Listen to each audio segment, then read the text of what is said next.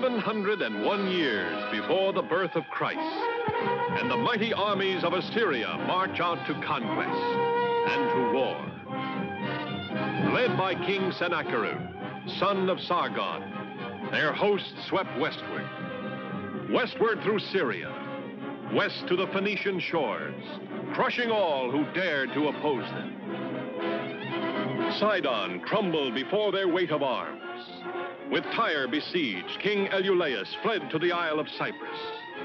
The cities of Ashdod, Ammon, Moab, and Edom surrendered, and the Assyrian hordes thundered on toward Jerusalem, the holy city of the Jews. There, the last broken but courageous forces of Israel had gathered. Preparations for a final and all but hopeless stand were made under the leadership of Hezekiah, king of Judah. Sergeant of the guard. What do you see, sentry? Someone comes. Oh, Your Majesty. Oh, that feather of dust.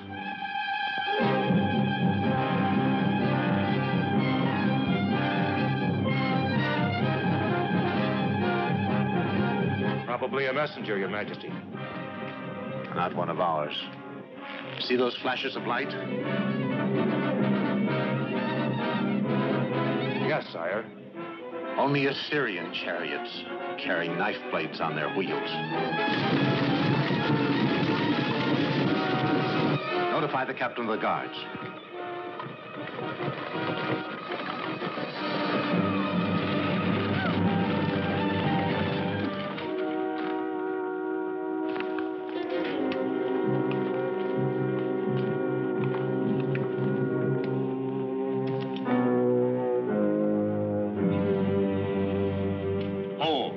That's their signal for a parley. Eliakim. At your command, Majesty. Take Shebna the scribe and find out what our pagan friend has on his mind.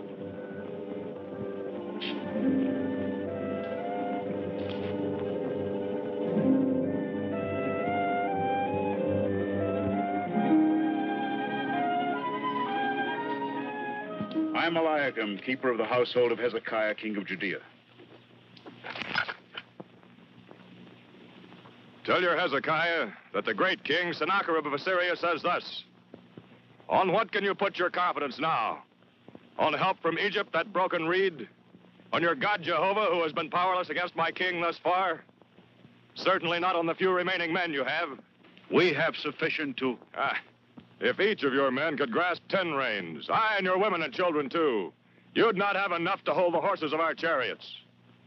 This is Sennacherib's offer. Kneel before him, surrender your pledges, and he'll give you 2,000 horses, if you have enough men to ride them. Let us lower our voices, or speak in Syrian. It is not wise to discuss treaties in the hearing of those who man the walls. Indeed. They're the very ones who should hear the words of Sennacherib. Listen, you starving ones. Hear the words of the great king, the king of Assyria. Your one hope is to make peace with Sennacherib.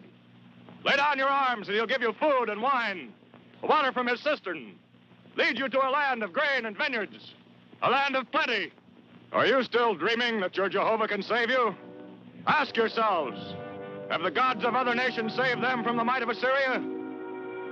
Where are the gods of Hamath and Arpad? Where are the gods of Sparvaim? Speak, men of Judah, what is your answer?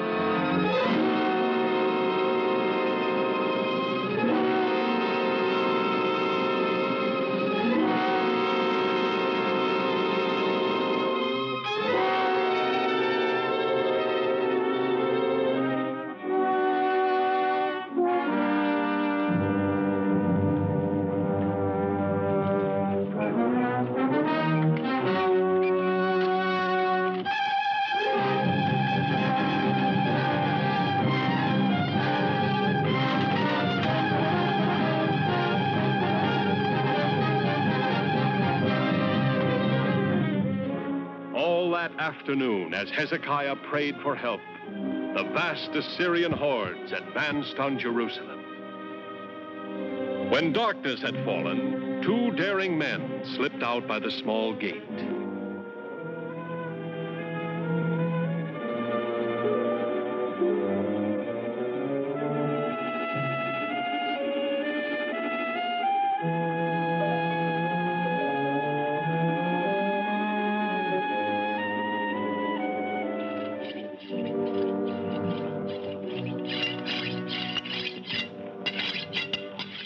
hone that thing all night.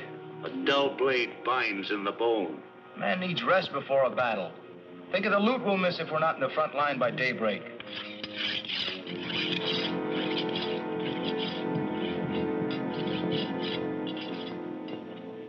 And then he said, think of the loot we'll miss if we're not ready by daybreak. Had you any chance to count their numbers? It would have been like counting the blades of grass. Their campfire stretched to the farthest hills, Your Majesty. You've done well. Eliakim, see to the sentries. Have the others get all the rest they can. I dare say we'll all be busy very early. Your Majesty, the prophet Isaiah. Your Majesty, I've spent much of the day in the temple praying. I was about to go again, perhaps for the last time. Will you come with me? There is no need, Your Majesty. The Lord Jehovah has given me his answer to your prayers. He shall not come into this city, nor shoot an arrow there. Neither shall he come before it with shields. For I will defend this city to save it, for mine own sake, and for my servant David's sake. For mine own sake, and for my servant David's sake. Even as Isaiah had prophesied, the rising of the sun brought no attack. Only a distant cloud of dust, marking the route of a retreating army. And when Hezekiah led a scouting party to investigate,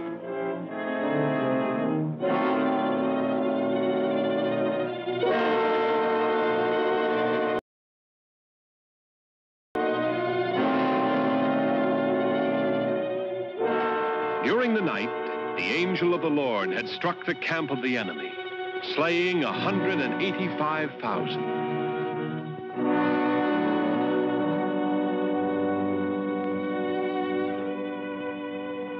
And the few warriors of Assyria who survived fled to their native land.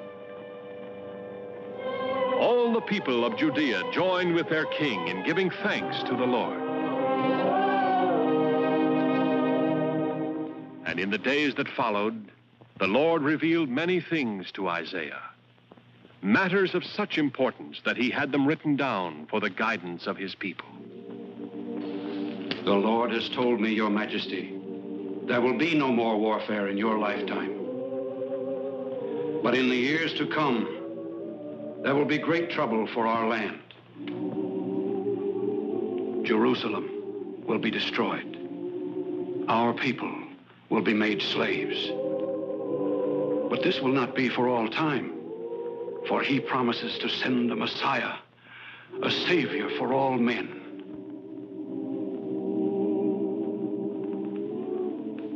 The Lord himself will give you a sign. Behold, a virgin shall bear a son, and shall call his name Emmanuel. He shall come from the root of Jesse, and the Spirit of Jehovah shall be upon him.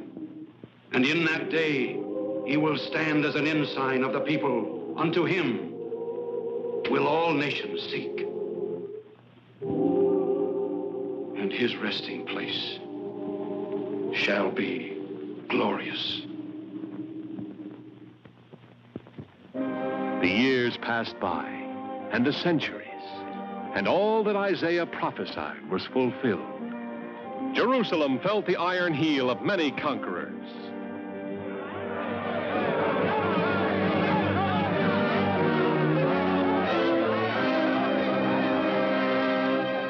But through freedom and slavery, bondage and rebellion, the words of Isaiah were not forgotten. He shall come from the root of Jesse, and the Spirit of Jehovah shall be upon him. Centuries later, in the land of Judea, during the reign of Herod the Great, the devout continued to pray for the fulfillment of the promise. In the village of Nazareth, among those who prayed, was a young maiden named Mary.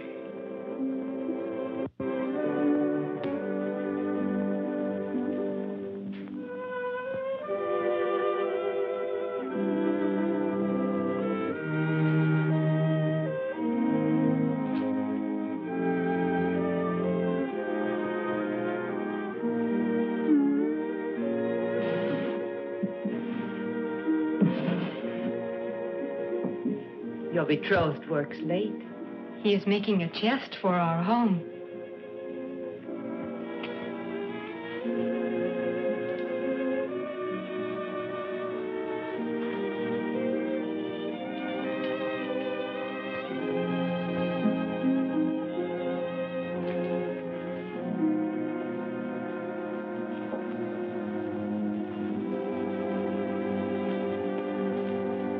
And an angel appeared unto Mary and said, Hail, thou that art highly favored, the Lord is with thee. Blessed art thou among women. Fear not, Mary, for thou hast found favor with God. Behold, thou shalt bring forth a son, and shalt call his name Jesus. He shall be great, and shall be called the Son of the Highest. And the Lord God shall give him the throne of his father David, and he shall reign forever. And of his kingdom there shall be no end. How shall this be? The Holy Spirit will come upon you, and the power of the Most High will overshadow you. Therefore, the child to be born will be called Holy, the Son of God. Son of God.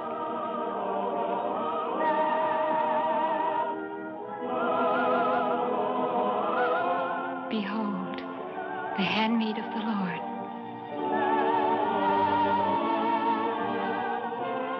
Be it unto me according to thy word.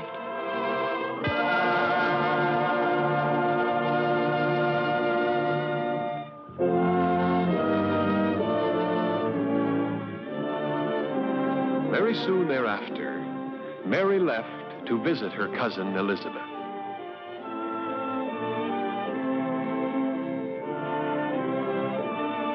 Meanwhile, in Nazareth, Joseph was troubled by her departure.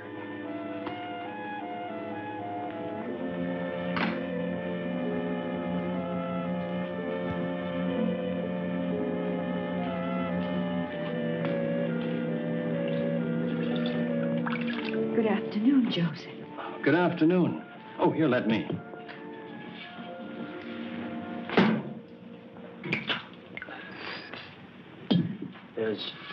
There's something I've been wanting to ask you.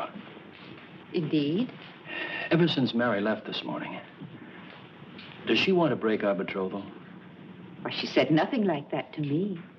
And I'm certain she would have mentioned it if the thought had entered her mind. Yes, I suppose so. Didn't I hear her say she loved you when we bade her goodbye? Yeah, she did, but... But what, Joseph? Why did she leave so hastily with no word as to how long she'd be gone? And with our wedding date agreed upon? If only your kinswoman had sent for her, if she had been ill, if there had been some reason for her going. There is a reason, Joseph.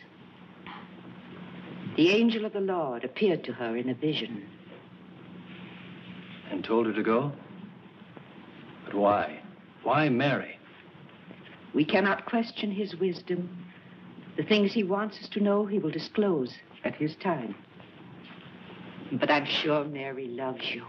Why, I'm as sure as I am that, well, that she'll come back to us.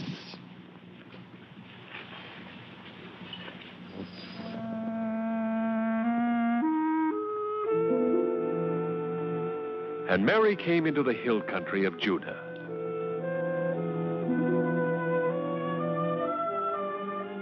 Having come to the city of Judah, Mary entered the home of her kinswoman Elizabeth, the wife of Zacharias.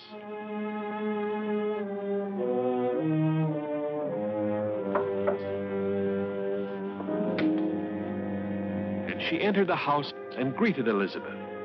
And Elizabeth was filled with the Holy Spirit and exclaimed, "Blessed are you among women." And Mary said, My soul magnifies the Lord, and my spirit rejoices in God, my Savior.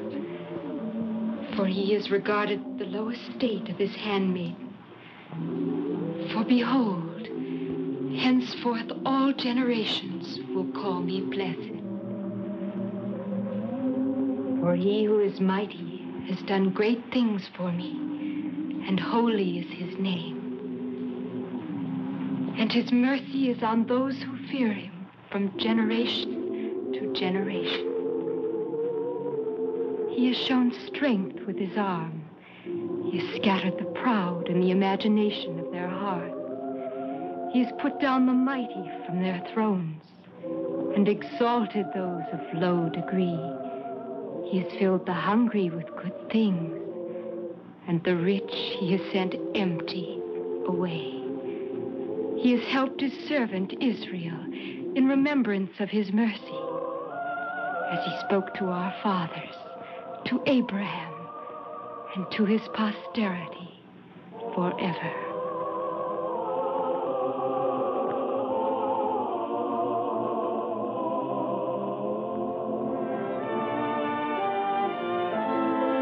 And Mary abode with her kinfolk for about 3 months, and then returned to her own home.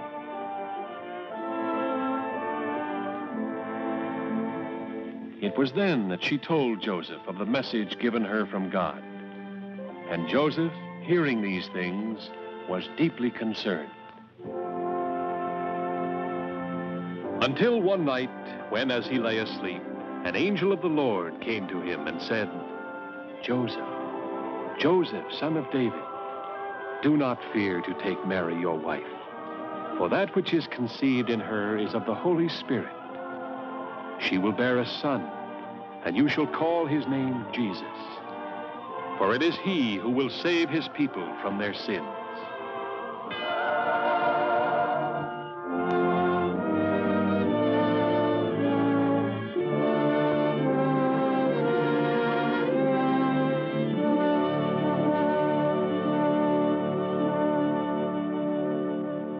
And so Mary and Joseph became husband and wife.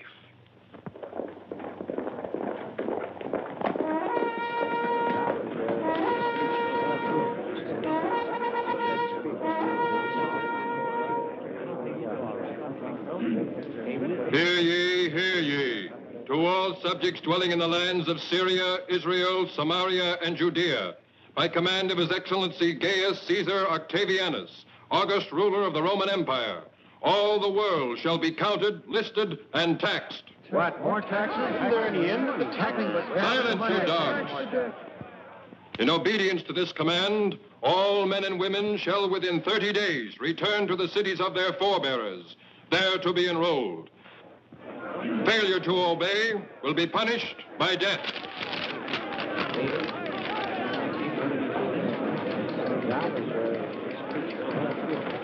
To the cities of our forebearers. It won't be an easy journey for you. I've always wanted to see Bethlehem.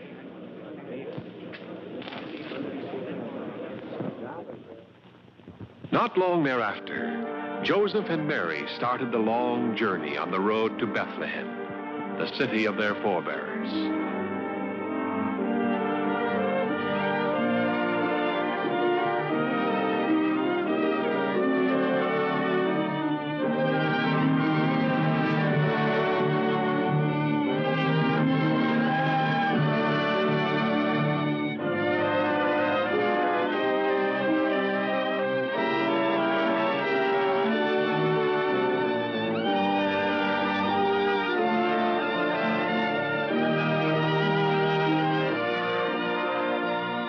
The journey was long and wearying, but at last they saw the lights of Bethlehem in the distance.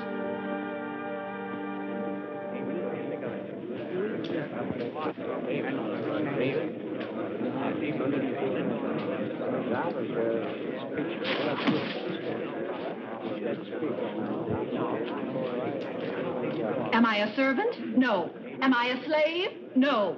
I'm your wife and entitled to a little consideration. Oh, my dear, I know, and my feet hurt too. But with all this business... Business or no business, I'm going to bed.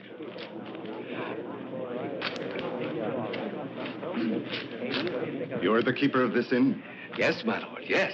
Unfortunately... I need lodging for myself and my family. I'd be honored to supply it, but my rooms are filled to overflowing. One room will do. At any other time, Your Excellency, but with the enrollment going on, half the people of the world on the road, I've already rented the servants' quarters, even my son's room. There's nothing left. Nothing at all. Except I...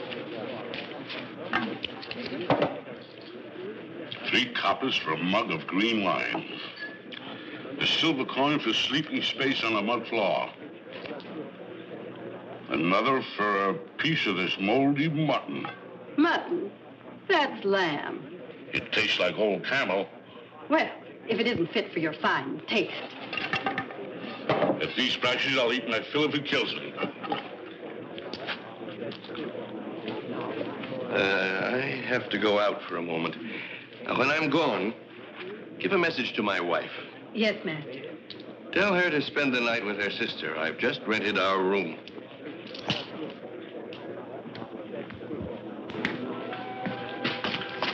Just a moment. If you're looking for lodging, it's not here. The inn's full. Are you sure? I should be. It's my inn. But I must have shelter for my wife. Well, then ask through the town. Knock on every door. I have for hours. My wife is going to have a child. It's almost her time. Oh, I wish I could help. Look, there's a stable down back of the inn. It's not much lodging, but it's better than nothing. Thank you. Thank you, my friend. Wait a minute. Here, take this. No point in guiding anyone else to this door tonight.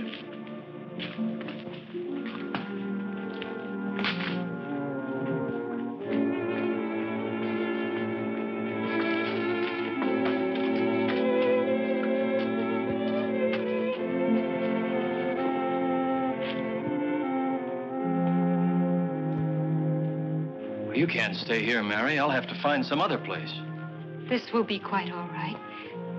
Please help me down, Joseph.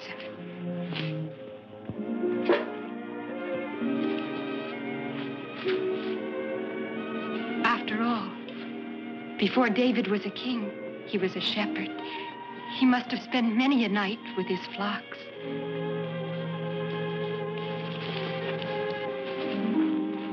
That night, in the hills nearby, there were shepherds guarding their flocks.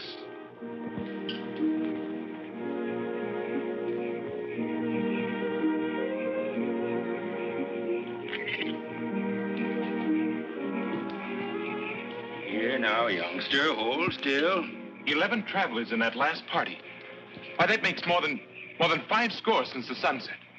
You're supposed to be watching the flocks, not counting the people. Month in and month out, I can see sheep. Once in a lifetime can I see the roads crowded from dawn to midnight. Even so, you are still watching sheep. What?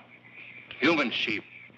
The sheep of Israel, beating obedience to the orders of Rome, trotting peacefully to the governor's shearing pens. This isn't a shearing, just a tallying, an enrollment, a census taking. First a tally, then a clipping, then a census, and then more taxes. More taxes? You really think so? I don't think, I know. With the Romans, it's always been more, and more, and more. And will be until our shepherds' crooks turn to spears. That kind of talk, I don't like it. It can start trouble. Well, after all, we're part of their empire. They extended their treaty of peace to Herod. Treaty? A privilege to live on the lands that once were ours, as long as we pay taxes, bow to them, bend their will. Our time will come. It was promised by our prophets, written in our scriptures, that a Messiah will come to our people. Yes, but when? Who knows? We must wait, have patience. I've waited all my life. A day and a night. Our people have waited over 700 years. We have had leaders before. Jeroboam the Younger, Judas Maccabee, Hezekiah. It will be well worth 100 centuries of waiting for the greatest of all. In every generation, our young men have said, soon, soon, and dreamed their dreams. I did in my youth, and my father and his father before him. So perhaps will your children and your children's children. Perhaps. But as long as we know the Messiah will come someday, our task is to wait. Wait and be good sheep. Aye, good sheep, but at least sheep with a hope.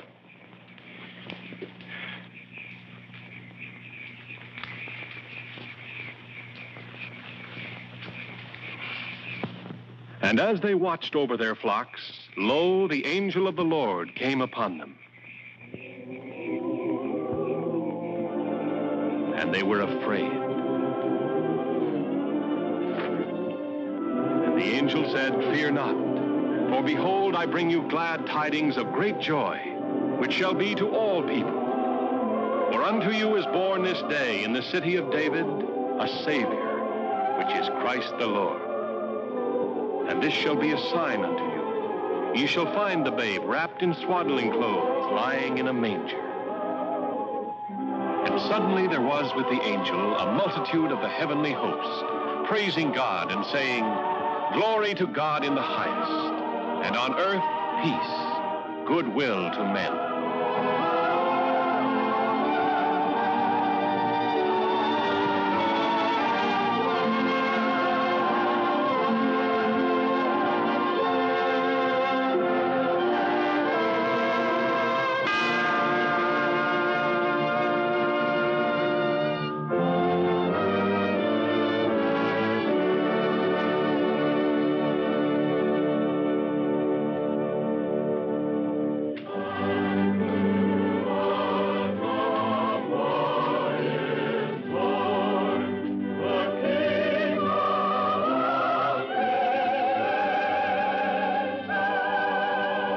May we see the child? Of course.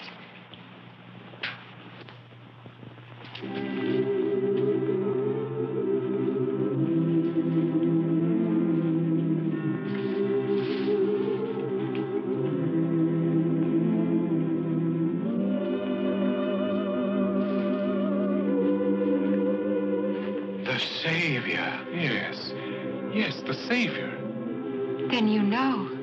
The angel of the Lord appeared to us. Tonight, in the hills. There were many with him. Many. All singing the praises of God. It was a wonder beyond all wonders.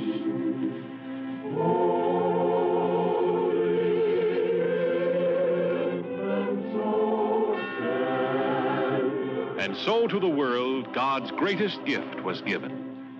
The only begotten Son of God, the Prince of Peace, born of a virgin and cradled in a manger.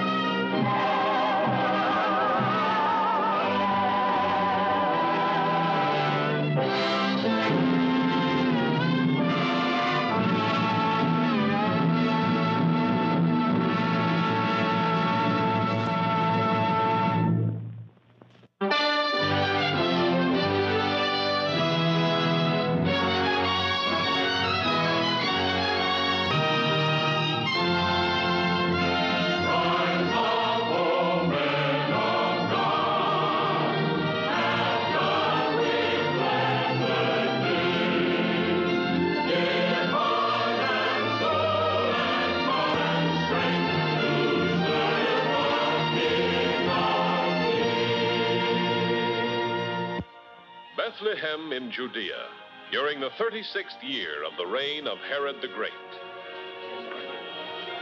8, 9, 10. Your rent is paid to the end of the month. May your shop prosper.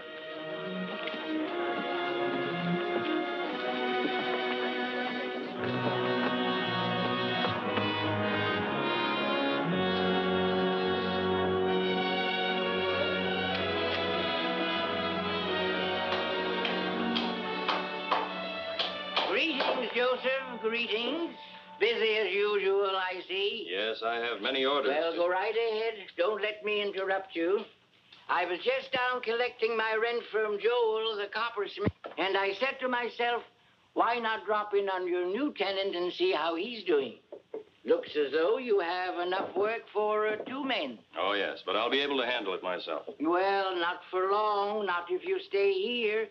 We've been needing a clever woodworker since old Eliezer died. You'll make an excellent living, what with the hometown work and the commissions from barrels and boxes and for the travelers.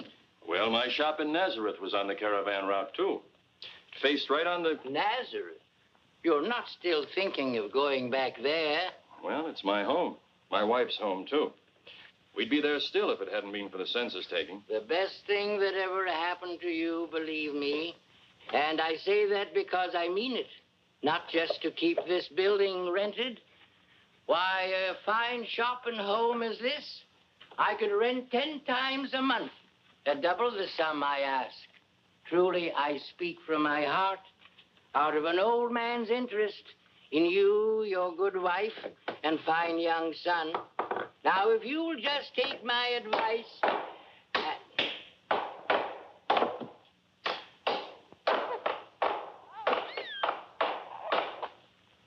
The best thing that ever happened to you, believe me, think of your son, your firstborn. Do you want him to grow up in Galilee, a back country, know nothing? Well, there are wise rabbis in Nazareth, too. Some of the very best. Ah, but here you are a mere morning's walk from Jerusalem. From the great temple, the very center of culture, the wisest men of our people. Your son could even study at their feet. Become a scribe, God willing. That would fill you with pride, eh? More than make your dreams come true. My son's future will be as Jehovah wills it. Amen. Will you do us the honor of sharing our supper? Yes, we'd be most pleased if you would. Why, no, I can't. My son's wife grumbles all evening if I... Some other time, thank you. Oh, I had no idea the hour was so late. I'll have to be going. Think over what I've been saying, young man. Over what I've been saying.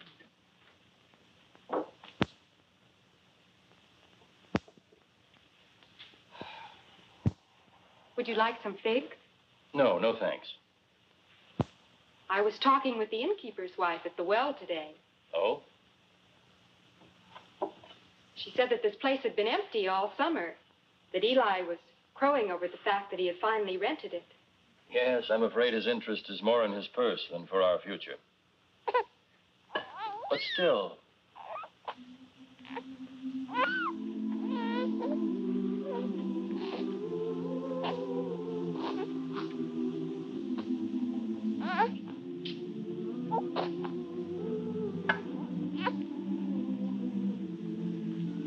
If you want to go back to Nazareth, I'll be happy in Nazareth. If you choose to stay here, I'll be happy here. If only I knew what was best for the child. Ever since I was a boy, I can remember hearing Judeans boast, if a man would be rich, let him go to the north. If he would be wise, let him come south. But we know that there are those in Galilee who are poor, and not all in Judea are wise. I'd rather listen to the words of David. Promotion come neither from the east, nor from the west, nor from the south. But God is the judge. Well, at any rate, there's no need to decide tonight. In a week, we shall take our son to Jerusalem. His ordinance of redemption at the great temple. And your rite of purification. I've been richly blessed.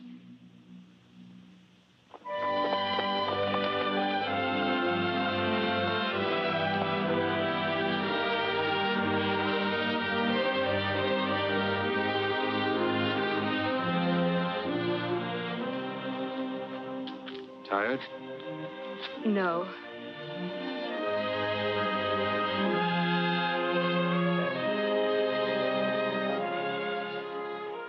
There's nothing to be frightened of. I know, but it's so big.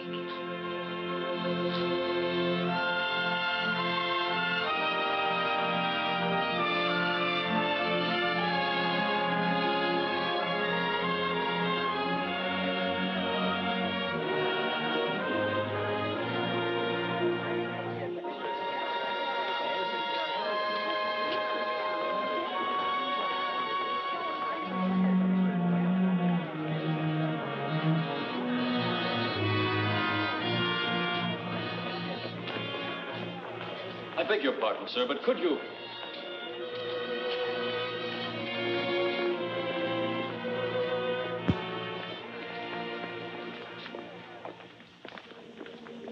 Welcome. Welcome in the name of the Lord. Thank you. My wife and I... My name is Simeon. Please, may I see the child?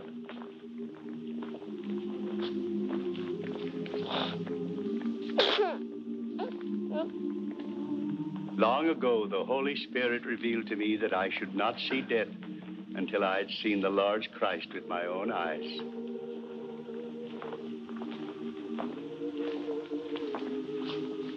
Blessed be the mercy of God. Lord, now lettest thy servant depart in peace, according to thy word. For my eyes have seen thy salvation, which thou hast prepared in the presence of all people, a light for the revelation of the Gentiles, and for the glory of thy people, Israel. May his blessings be upon you. May his light shine upon you. For behold, this child is set for the fall and rising of many in Israel, that the thoughts of many hearts will be revealed. But too, a sword will pierce through your own soul. Thanks be to the Lord Jehovah. Our thanks to him for what we have seen this day. Who are you? And why do you bring this child to the house of the Lord Jehovah? I am Joseph Bar Jacob, and this is my wife, Mary. The child is my firstborn, and his name is Jesus. Is the babe without blemish? He is. Place the child upon the altar.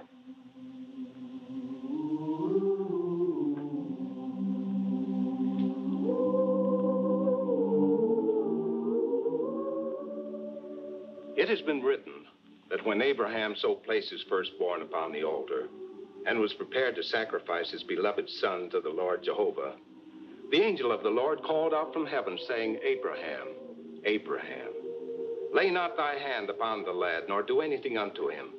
For now I know thou fearest God, seeing thou hast not withheld thy son, thine only son, from me. And the angel of the Lord called unto Abraham a second time and said, By myself have I sworn, saith the Lord, that because thou hast done this thing, and hast not withheld thy son, thine only son, that in blessing I will bless thee, and in multiplying I will multiply thy seed, as the stars of the heaven, as the sand which is upon the seashore. And thy seed shall possess the gates of his enemies. And in thy seed shall all the nations of the earth be blessed, because thou hast obeyed my voice. May the blessings of Jehovah fall upon this child, firstborn of the seed of Abraham. And even as Abraham's son was redeemed and returned to his father, so may this child be by token redeemed and returned unto his parents. Blessed be the name of the Lord. Amen.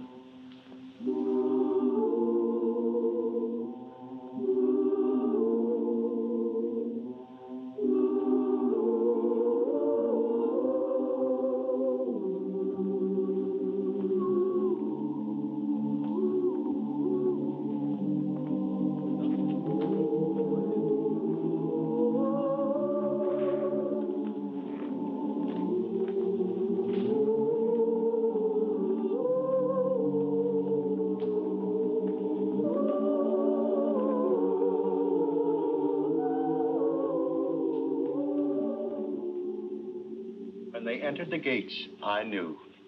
Yes, even before I saw the child, my heart felt peace. Just as it is written on the scrolls, a star has come out of Jacob. A scepter has risen from Israel. And out of Jacob has come he who will have dominion. The child's parents, you say, were just ordinary people? They were, like us. The child, just like any other child? Yes. And what makes you so sure? I knew. The good woman Anna knew, too. But how? How do you know when love comes to your heart? How do you know when fear leaves you and contentment enters your mind? From the moment they entered the temple gate, I knew. Yes, even before I saw the child. And then, when I held him in my arms, The words of Isaiah seem to be sounding in my ears. Unto us a child is born. Unto us a son is given. And the government shall be on his shoulder. And his name shall be called the Mighty God, the Prince of Peace. I could talk all night of the glory of this day. But it's growing late. Just a minute. What you have told us just now, don't tell every man you meet.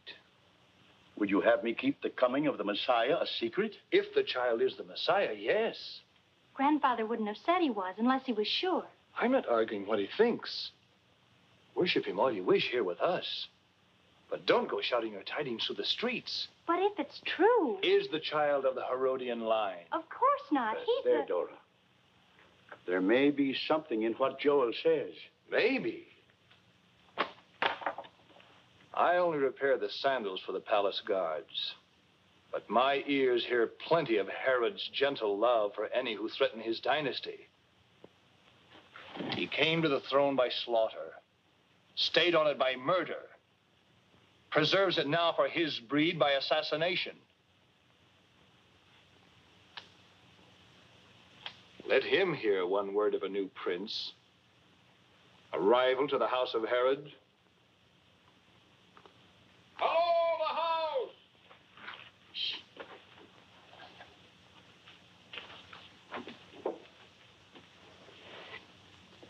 Does the road through this gate lead to the palace? just a caravan asking directions. Grandfather, Yes, my dear? if the child is the Messiah, could even Herod have the power to harm him? I don't know. He is such a little child. But don't worry. I shall be careful of whom I tell. You'd better warn that widow woman, too. Anna? Yes. First thing in the morning. Good.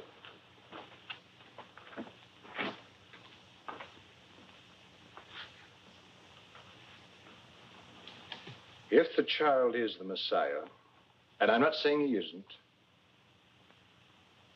the less Herod knows about it, the better. Where was the caravan from? Arabia, judging by their accents, but it wasn't a caravan. Oh? No. Just 3 travelers on camels asking the way to the palace.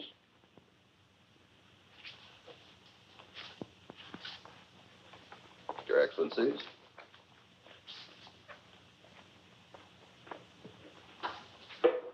Your Majesty, the learned envoys from the lands to the east, Their Excellencies Melchior, Gaspar, Balthazar. Welcome to the land of Israel. We are undeserving of your gracious hospitality. My aide tells me you have gifts to offer of some sort. Unworthy trifles, Your Majesty. Merely token specimens to bespeak the friendship and respect of our homelands. Your modesty credits your sovereigns. I'll be most pleased to accept your gifts.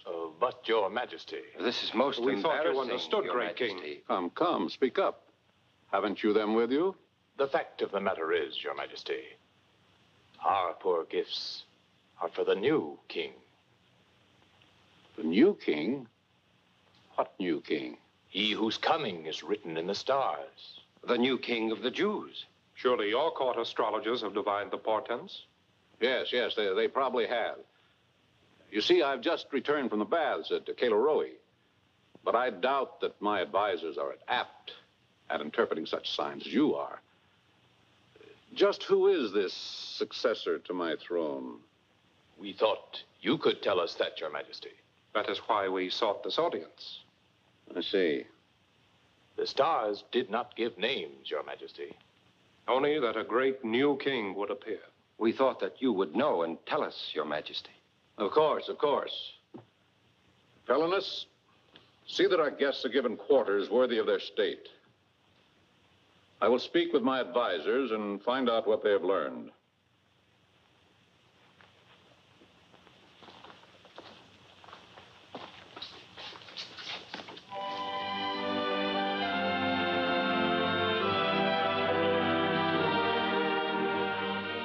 And thereupon Herod sent to the temple, summoning the high priests and the scribes of the people. His Majesty Herod the Great, King of all Israel.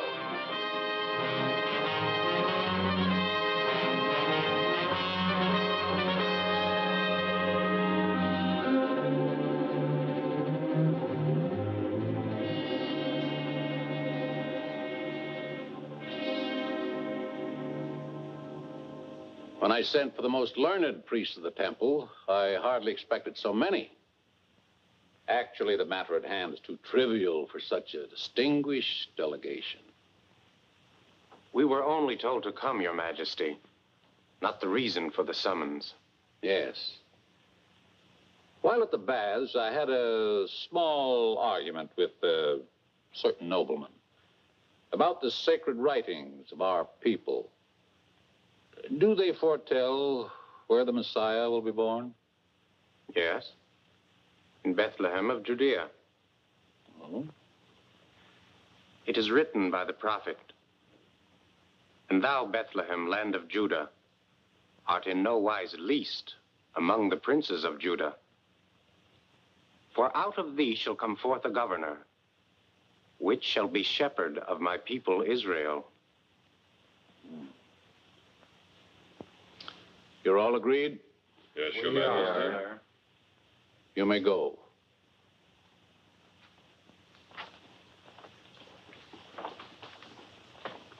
Bring me those 3-star interpreters. I have the information you seek, if your calculations are correct. There can be no doubt, Your Majesty. We beheld it with our own eyes.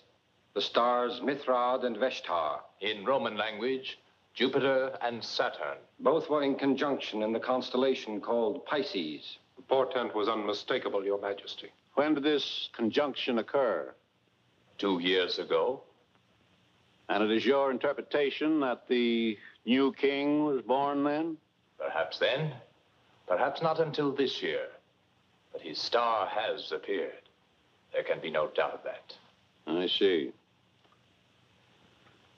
You will find him in Bethlehem.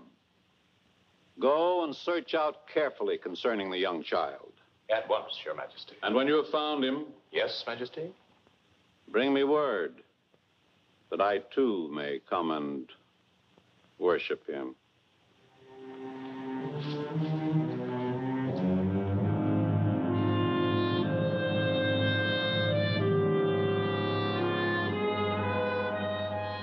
And when they had heard the king, they went their way. And lo, the star which they had seen in the east went before them, till it came to rest over the place where the child was. When they saw the star, they rejoiced exceedingly with great joy.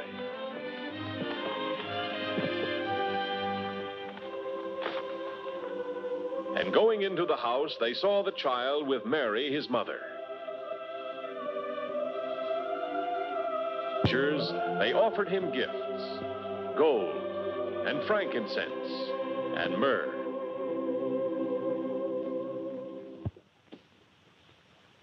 The beasts are saddled. What's delaying Melchior? What always delays him? That turban? The turban. Well, a good day for traveling. Are the camels ready? Ready and waiting, as we've been. We'll be fortunate to reach the valley of Achor before dark. With your consent, I would like to suggest that we change our return route. Oh? By going south, we can skirt the lower end of the Dead Sea and then turn east. That's a lot longer. But it avoids Jerusalem. Last night I had a dream, a most vivid dream. We were approaching King Herod, and suddenly a great shadow fell upon us. And as it passed, his face had become the face of a jackal, and his scepter had turned into a sword that dripped with blood. A warning. Definitely a warning. We'll take the road to the south.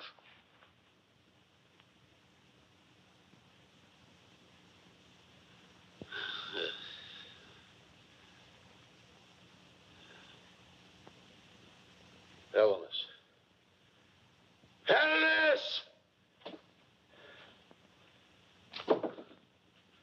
Majesty. Open the curtain. But, Your Majesty, the night air. Open this.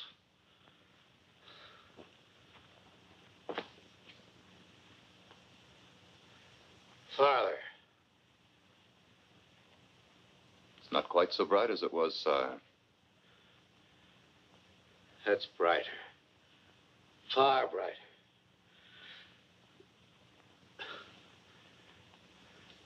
Close the curtain.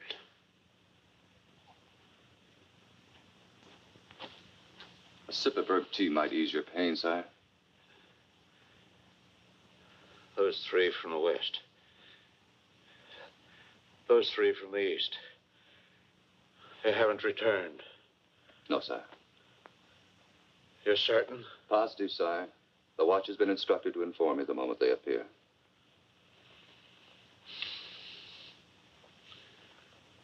They lied. They lied to me. Trocus. Call Trocus. Call whom, sire? Call Trocus. The captain of the mounted guard. Get Trocus. Hurry.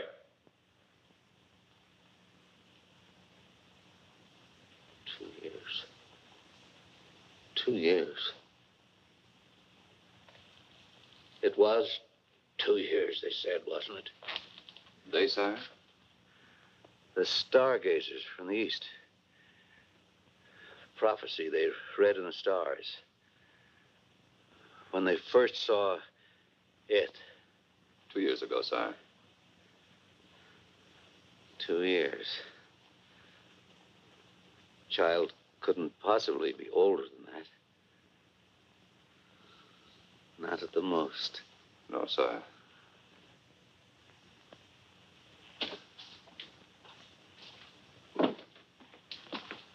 Your Majesty. Rouse your troop. You ride at once for Bethlehem. Aye, sire. When you get there, kill every male child under the age of 2. Go. As Your Majesty commands.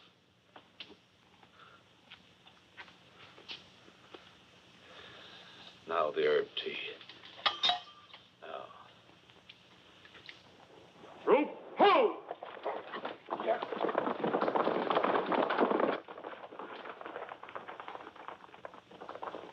They started, sire. An hour. They should be there in an hour. Or a little more. Yeah. Open the curtain. Tie it back. But the physician said... Tie it back.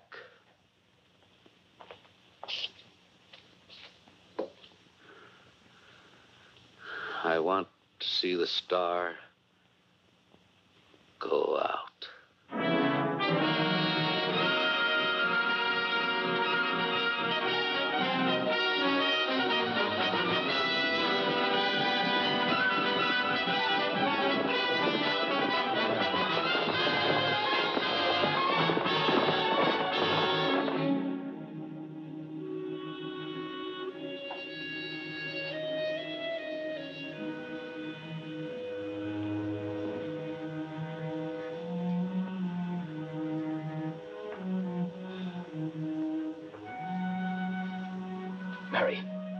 Mary. The baby. No, he's all right. He's sleeping fine. It's something else. What is it, dear?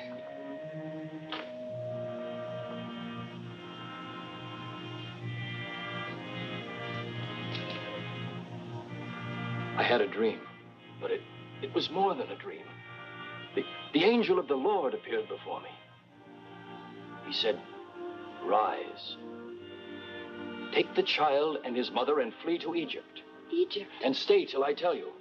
For King Herod is about to search for the child to destroy him." It's all right, my dear. We'd better start packing. Yes.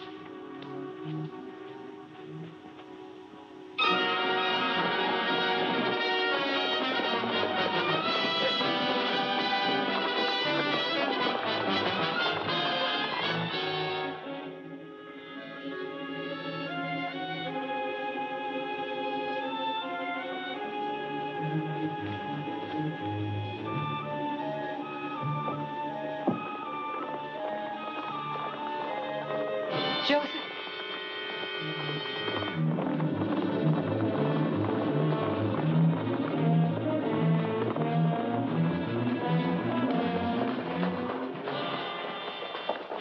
Asa, take 2 men and guard the far end.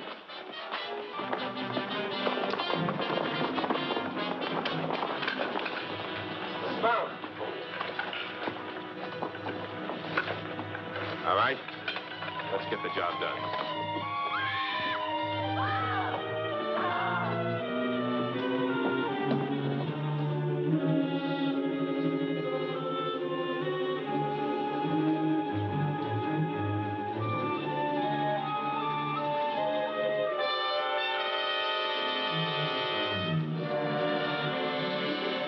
And they left the land of Israel and fled to the south, to Egypt.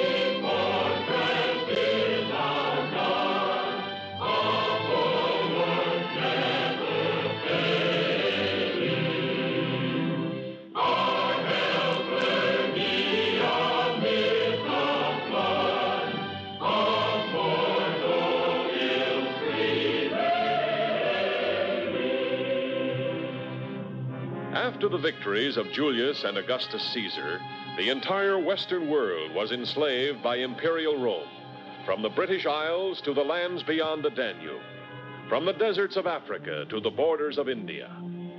By Roman mandate, Herod the Great ruled Palestine. His tyrannies drove thousands of desperate families to voluntary exile in Cyprus, Syria, and Egypt. Among them, Joseph Bar Jacob, carpenter, his wife Mary, and their infant son. But Egypt was only a refuge to Joseph, not his beloved homeland. And when an angel appeared to him in a dream, saying that those who would destroy the child were dead, his thoughts were constantly on the land of Israel. It's a fine bit of work.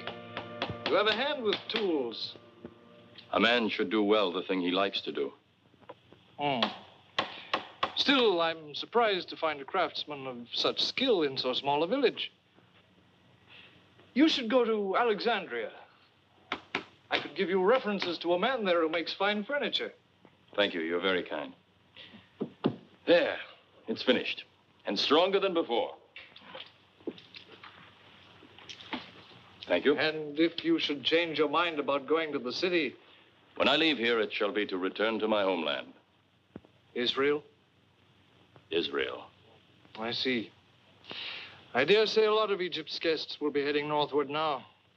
Well, why do you say now? King Herod is dead. Over a month ago. Are you certain? Well, beyond doubt. Caesar Augustus already has confirmed Archelaus to be ethnarch. Of Israel? No, just Judea, Idumea, and Samaria. Thank you. Thank you for telling us. I'll send my slaves round this evening for the bench. And good fortune. We can go back now, can't we? Archelaus is Herod's son. But his power doesn't reach to Galilee. No, not to Galilee. You've missed it, too. It will be good to see Nazareth again.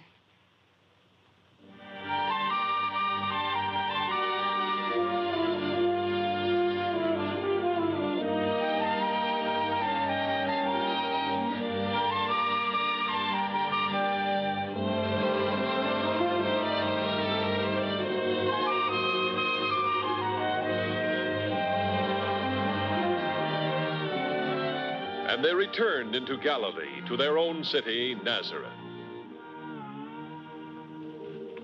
And the child grew, and the favor of God was upon him.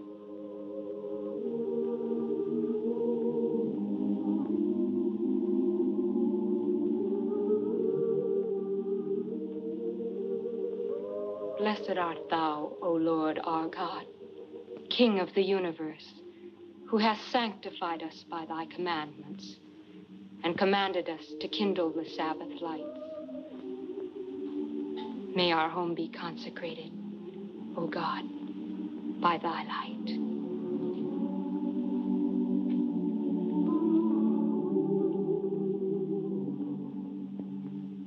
Mother? Yes, dear. What is it you touch? It is the mezuzah, my son. This is the name of the Lord Jehovah, whom we love. And all of our people who love the Lord have a mezuzah by their doors. Inside are written words of the Lord. Hear, O Israel, the Lord our God is one Lord, and thou shalt love the Lord thy God with all thine heart, and with all thy soul, and with all thy might. And these words shall be in thine heart, and thou shalt teach them diligently unto thy children. And thou shalt write them upon the posts in thy house.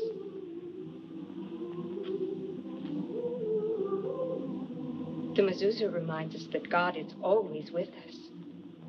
In our home and outside it, too. And Moses spake in the ears of all the congregation of Israel the words of this song until they were ended.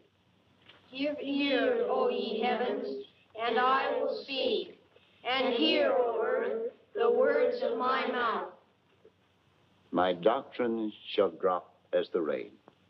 My speech shall distill as the dew, as the small rain upon the tender herb, and the showers upon the grass. Because I will publish the name of the Lord. Ascribe ye greatness unto our God. He is the rock. His work is perfect. For all his ways are judgment, a God of truth and without iniquity. Just and right is he. You may pass the study scrolls, my sons.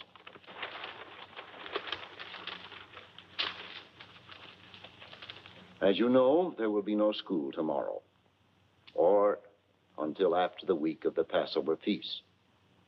During that time, think well upon all you have learned, especially those of you who will travel to the great temple for your bar mitzvah. When you are questioned by the scribes at the great temple, do not be afraid. You have learned, and you have learned well. I know you will be a credit to Nazareth. My prayers will be with you. May the Lord watch between me and thee, while we are absent, one from the other.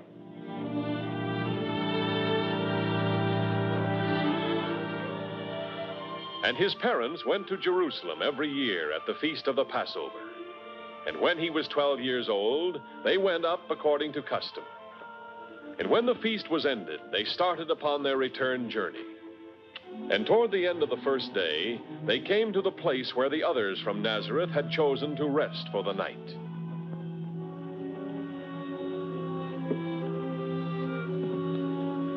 This looks like a good spot. I don't see him anywhere. Oh, he's likely wading in the brook with the other boys. It's not like him to be gone all day. It's like all boys on the way home from their bar mitzvah. Why, I remember the trip home from mine. My parents caught hardly a glimpse of me till they reached the front door of their home.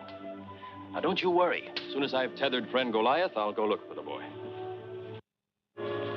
No, sir. We haven't seen him since we left Jerusalem. Are you certain?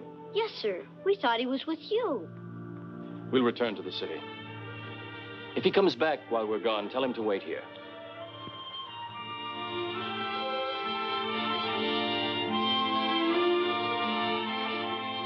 And they returned to Jerusalem seeking him.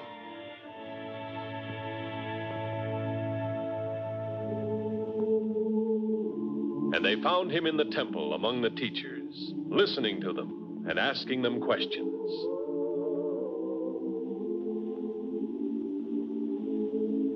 And all who heard him were amazed at his understanding and his answers. My son, my son. Why Why have you treated us so? Behold, your father and I have been looking for you anxiously. How is it that you have sought me? Did you not know that I must be in my father's house? And he went down with them and came to Nazareth and was obedient to them.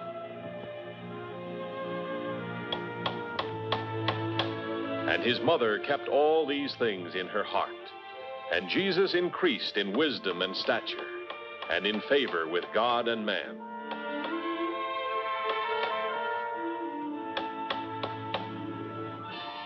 The years passed on. In faraway Rome, the Emperor Augustus died, and Tiberius assumed the title of Caesar. Archelaus was deposed and replaced by his brother Herod Antipas. Then, in the 15th year of Tiberius' reign, a new governor was sent to Caesarea, capital city of the Palestinian territory. Hear ye, hear ye, to all the subjects of Palestine, citizens, freemen, and slaves. By order of His Excellency Tiberius Claudius Nero, Caesar of the Imperial Empire, his honored governor of the lands of Judea, Samaria, Sinai, and Philistia, Valerius Gratus, has been recalled to other duties. By order of His Excellency Tiberius Claudius Nero, Caesar of the Imperial Empire, the new governor, procurator in command, as of this day, shall be the Honorable Pontius Pilate. Hear and obey. And here is the most valuable item in the treasury. Jewels? Rare jewels. The only ones of their kind. Records of our private agreements with those of the conquered who have found it profitable to collaborate with us, either secretly or openly. Ah. Traitors bribeless. No, a bit more. In addition to the separate agreements, I've added a note on each man. Whether he can be trusted and how far. What pressures can be used to keep each one in line. Word-for-word transcripts of every verbal amendment taken down by hidden scribes so the bribe takers have no idea their promises are a matter of record. I know. When Annus Rufus opened that casket for me, I thought it was a waste of effort, too. But we're not dealing with Gauls or Celts or Carthaginians here. We're forced to deal with Asiatics, men with Oriental minds, men who scheme and twist and maneuver until black seems white and your simplest statement becomes a grant of power. I assume your orders are the same as mine have been. Increase the grain shipments, collect the taxes, and keep the peace over a province of 500,000 square stadia with one undermanned legion. I've been promised fresh troops to bring the legion up to strength. 5 legions couldn't keep the peace here, no, nor 10, without the help these scrolls represent. The Sheikh al-Bukay, the Tetrarch Herod Antipas, the High Priest Caiaphas. Jackals. Skulking the Roman lion for his leaving. Ah, but scavengers, we've chosen to be kings of all the jackals so the lion may gorge in peace. I suggest we read through them together. I guarantee you it'll be time well spent. Concessions on the religious taxes, concessions on their laws, concessions on what they call graven images. Oh, you'd have thought we were the vanquished and they were the conquerors. Don't paw me. Get out. Go. Oh. Promises, amendments, revisions. I thought we'd be unrolling scrolls all night. It won't be so bad after you get used to it. 6 months from now. I'll never get used to mealy-mouthed haggling, and I don't intend to. I'll have a talk with this Caiaphas when we get to Jerusalem. With his beard in your hand and your sword at his throat. It's a very persuasive argument. For a centurion subjecting a village, but hardly befitting for the governor of a province. You married a soldier. Can't expect him to turn statesman overnight. Tiberius told you this post required a diplomat as well as a soldier. It was diplomats who made the mess. At least you can give diplomacy a chance. Diplomacy is a fancy scabbard. Useless without a sword. But without the protection of the scabbard, the sword can dull and rust. Not if it's kept in use. These jackals have bathed the moon so long they believe it rises and sets at their own command. Well, I'll soon put an end to that. I'll teach them who their master really is. But 3 days' journey to the east, the people of Israel were already gathering to hear a man tell of a higher power than Pilate, or of Rome itself. An intense man come from the wilderness to the banks of the Jordan. A man fearing neither Tiberius nor Herod, but with the courage to proclaim, "There is but one authority, and that is Jehovah, the Almighty God. Give witness to him. Repent your sins. The kingdom of heaven is at hand." It was written by the prophets. Prepare the way of the Lord. Make his path straight. Now I say to you, the day of the coming is close upon you. Woe unto those who are unprepared. Let each man look into his own heart, consult his soul, and find his own answer. Hear this warning, you who are proud in your robes of self-righteousness. Take heed those who are arrogant with the strength and carelessness of youth. Think carefully, you who are devout in semblance only, but sinful within your hearts. The day is coming when you will stand alone before his judgment. On that day there will be neither slave nor master, neither subject nor king. In his eyes there will be only the worthy and the unworthy. Hear me, children of Israel, the time is short and the wickedness of our land is great. The 7 deadly sins rage through Palestine like a plague, from the humblest hut to the greatest palaces. Aye, even in the halls of the mighty there is no light. Do you dare to speak against the Tetrarch?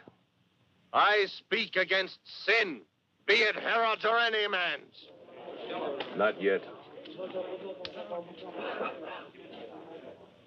But even if a man has sinned as grievously as Herod, or flaunted an evil life, as has this woman he calls a wife, there is still time to repent, to be cleansed by the waters of baptism. When the new governor came up to Jerusalem, he was a guest at the palace of Herod Antipas.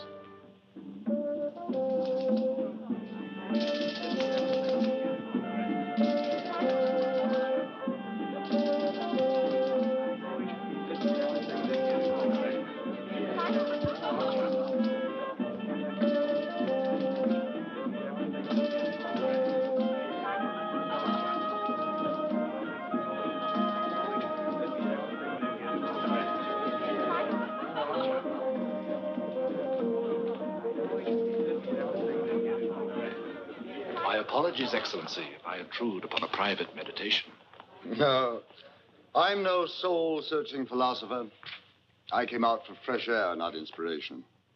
I'm not accustomed to the strength of your native wine.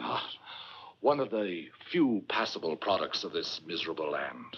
Wine, dates, and taxes. That's about all Israel has that's worth the taking. Strange. That her people love her so much, and her king so little. Her people don't know better. They haven't traveled. I was raised and educated in Rome. After a man has lived at the very hub of the world, savored the pleasures to be had there, believe me, Excellency, I am as much a Roman at heart as you are. Indeed.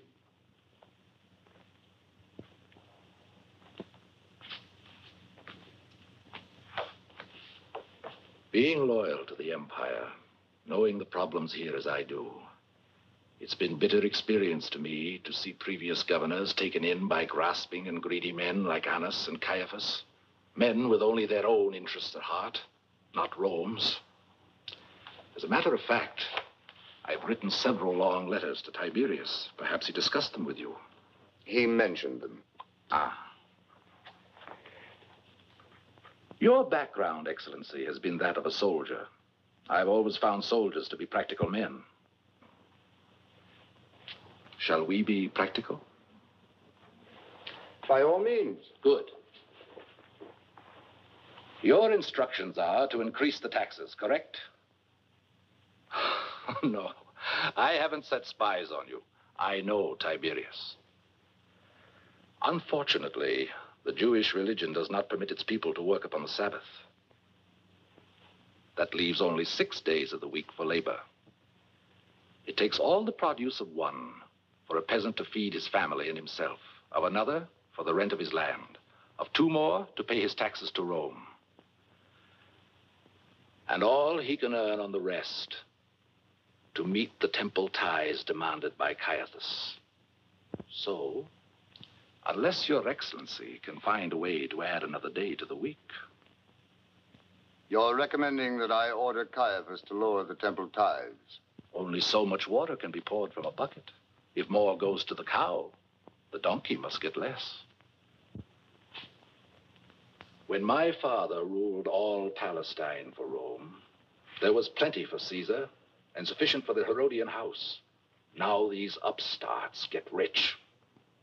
Mere tools of men who are not even Romans or of royal blood, whilst Tiberius is denied his due, and my income is a mere fraction of my father's.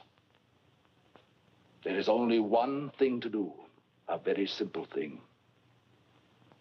To depose Caiaphas? Of course. To confiscate his fortune in Caesar's name, to force his successor to cut the temple tithes to the bone. And give my backing to the Herodian line. I am at your command, Your Excellency.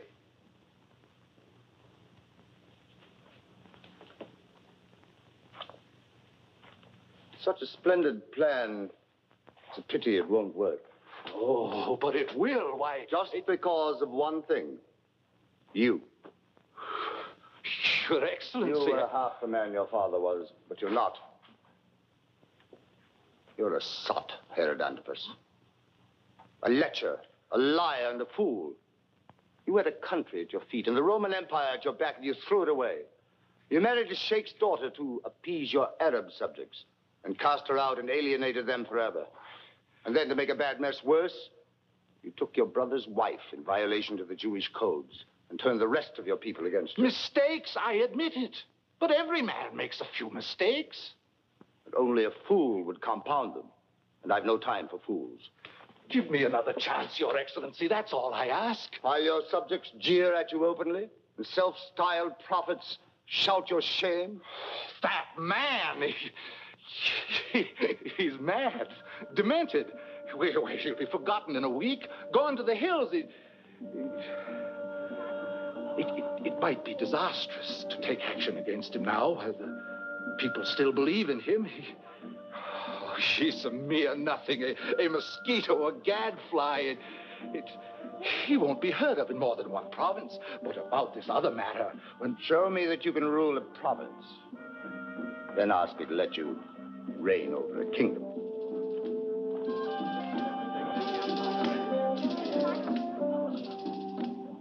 But the voice of John was not stilled.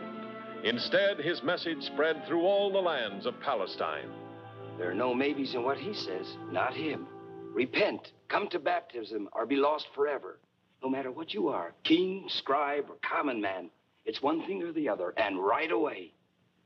You should have seen him face up to a bunch of Pharisees there. Brood of vipers, he called them.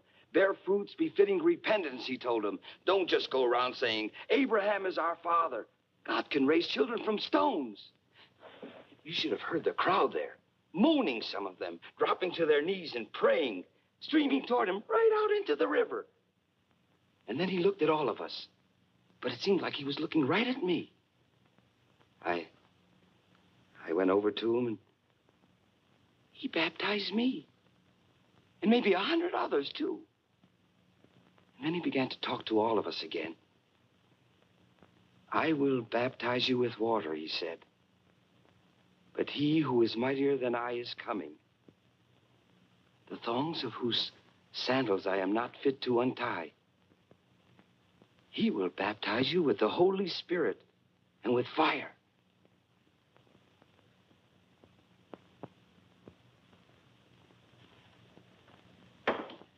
Here This work is done. And well done, my friend. If you get a chance, you should go hear this fellow, John the Baptist. I will.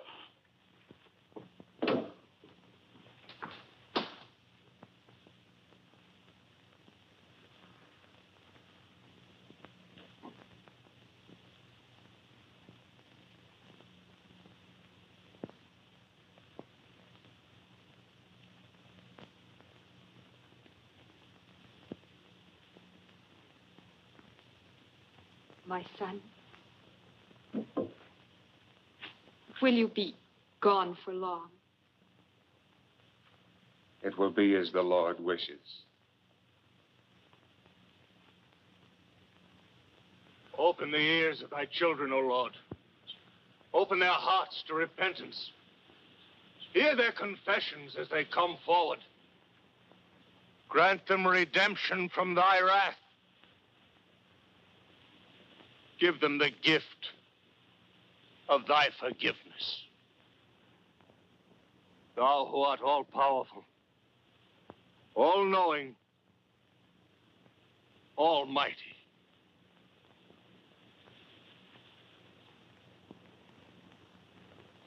Come. Step forward in the name of the Lord thy God. Come.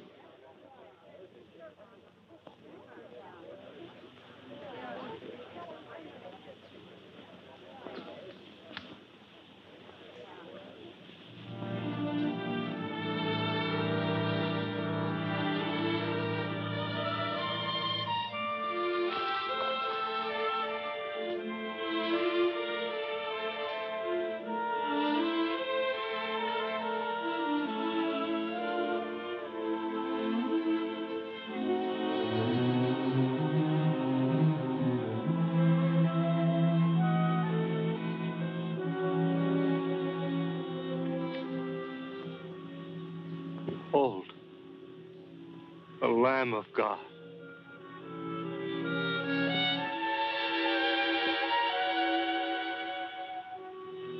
I need to be baptized by you. Why do you come to me? Let it be so now. For thus it is fitting for us to fulfill all righteousness.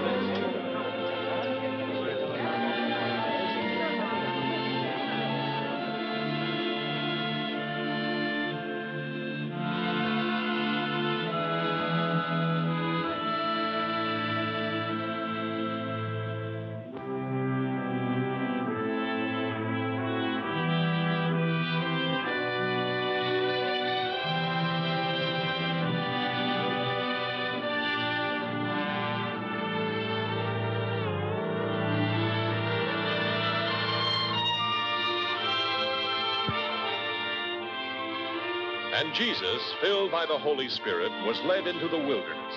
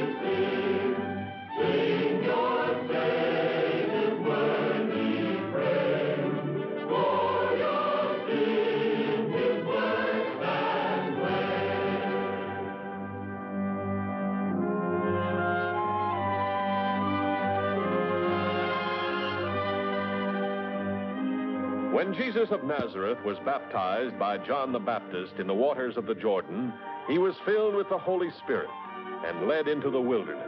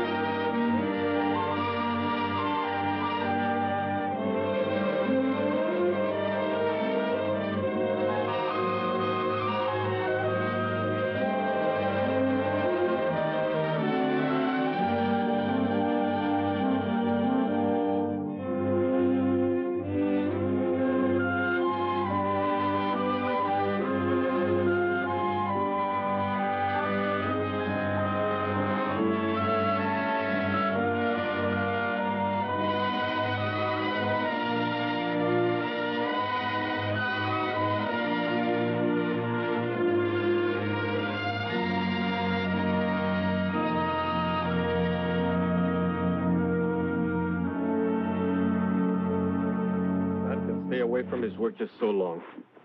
I should have started back to my farm a week ago. And I to my shop in Dothan. But my brother will be needing me in our fishing boat, but I can't leave. Not now. If John was the Messiah, if he hadn't denied being the Messiah, I would stay on forever. But he did deny it. I heard him. We all did. As I said, if there was any hope that he was, well, even a prophet like Elijah. Why not wait a little longer? The Nazarene may come back. You heard what the Baptist said of him. No, I didn't. Only a dozen versions of what others say was heard from someone they know. I heard John say, "There is one among you who is greater than I."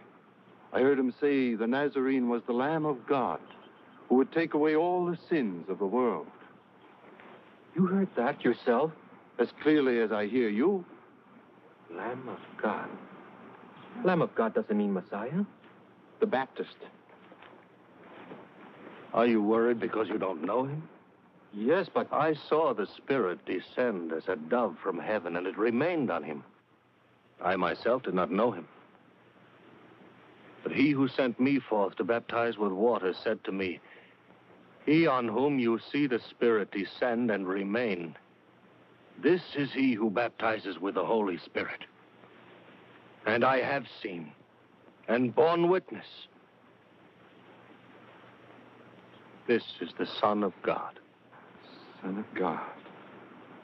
If he is what you say, isn't his mission among men? Then why has he gone into the wildlands where there are no men? Yes, why? When will he come back? Did he tell you? No, he did not tell me.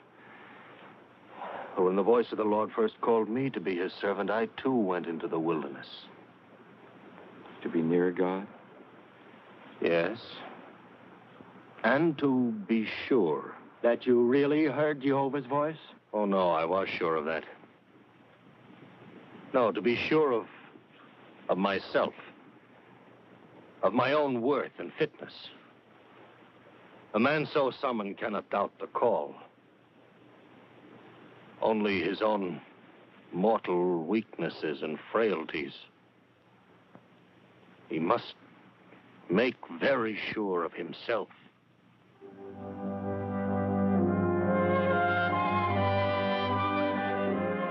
And during 40 days and 40 nights, he ate nothing, and he hungered.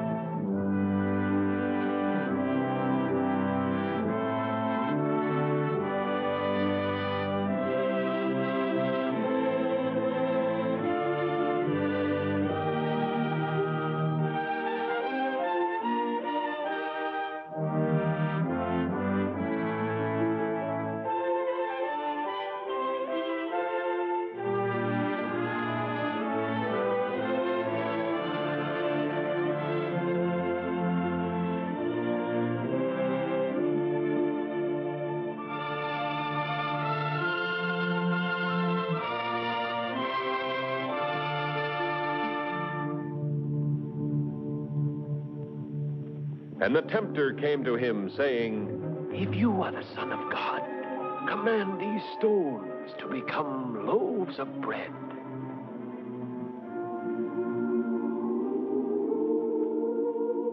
It is written, man shall not live by bread alone, but by every word that proceeds from the mouth of God. And the tempter took him to the holy city, and they looked down upon it from a pinnacle of the temple. And the voice said, If you are the Son of God, throw yourself down, for it is written, He will give His angels charge of you, and on their hands they will bear you up, lest you strike your foot against a stone.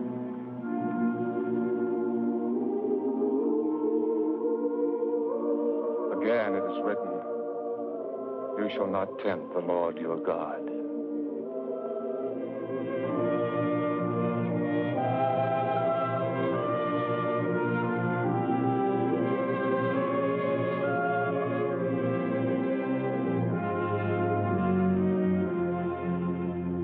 And the tempter took him to a high mountain, and showed him the kingdoms of the world and the glory of them, and said to him, All these will I give you, if you will fall down and worship me.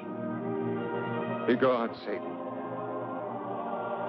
For it is written, you shall worship the Lord your God, and him only shall you serve.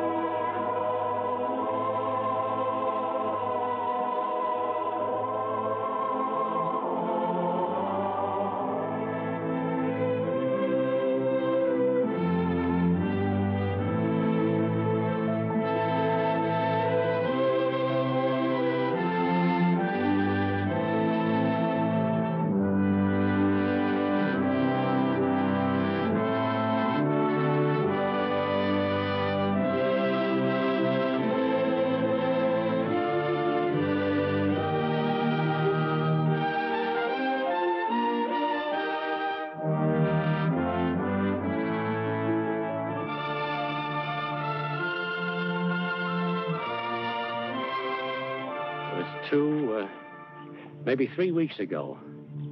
Horsemen, a whole troop. They tied his hands, flung him on a horse, and rode off with him. Herod's men. Did they take him toward Tiberias? No, south. To Machaerus? That's what the followers figured.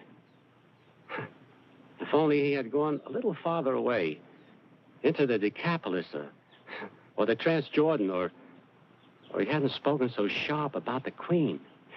He's a good man, and a brave one. A great man. No greater was ever born of woman. Yes. Well, I'm off for Ajalon, if you're heading that way. No. No, my path leads to Galilee.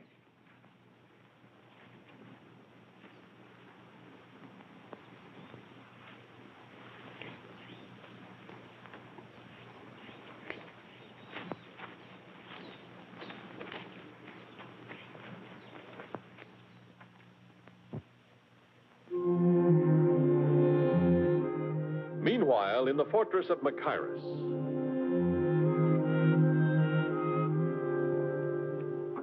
I am merely fulfilling the word given me by the Lord Jehovah. You've been stirring up the people, causing discontent, disturbance. Would you not shout out if you saw a blind man walking to the rim of a precipice? If you'd kept to your baptizing and preaching of Jehovah, you'd be a free man now. But you had to proclaim judgment against me, my wife, the whole Herodian line. A ruler should set an example for his people of humility, reverence, devotion to God. Have you forgotten it was my father that built the temple? And never entered it. A king has 1,000 demands on his time. Neither my father, my brothers, nor myself have ever interfered with the scribes, the priests, the temple. Not even with you, you shouter of doom. We've been more than tolerant.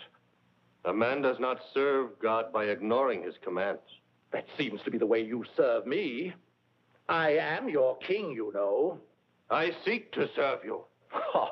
By the greatest service I can render any man, be he king or slave, by calling on him to repent his sins before it is too late. Sins, sins, sins. Can't you ever talk of anything but sins? Particularly my sins? Shouting insults, treasonous insults, the length of Jordan. Turning my people against me. If your people no longer respect you, I am not the man to blame. Then who is the guilty one? Name him. I'll imprison him instead.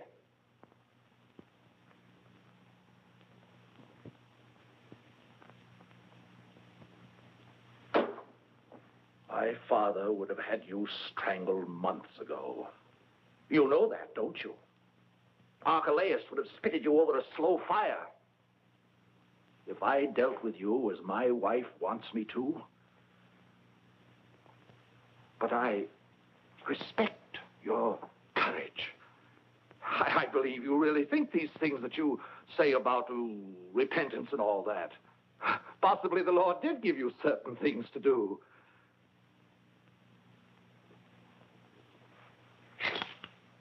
But you can't do them from a prison cell, can you? Though I walk through the valley of the shadow of death, the Lord is with me. Yes, yes. But suppose you had your freedom. You could carry out your work better, couldn't you? Perhaps. Well, I don't want to stand in your way, but I can't have you denouncing me and my wife as you have been doing. So give me your promise to speak respectfully of my household or say nothing at all, and you're a free man. I will gladly speak well of you to whoever will listen. If you will repent, truly repent, and cast out that woman Herodias. But I am married to her. It was no marriage. She is your brother's wife. It is not lawful for you to have her. I am the king. I make my own laws. You, like every man, will have to answer to the Lord. God. God! Take that man and throw him into a dungeon.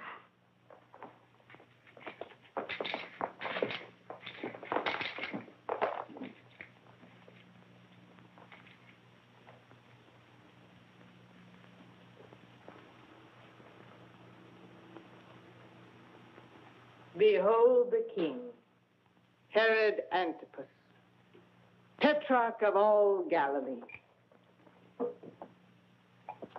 pouring his courage, too late as usual. At least I don't slink behind draperies, eavesdropping like a scullion maid. I did no hiding when I was wed to Philip. He was a man, not a cringing, superstitious fool, afraid of a half-demented wild man from the hills. I'm not afraid of him. No. No. It's a political matter. These accursed followers of his. Oh? It's an unarmed rebel that you fear. I don't fear the... I've heard all I want to on this matter. No doubt.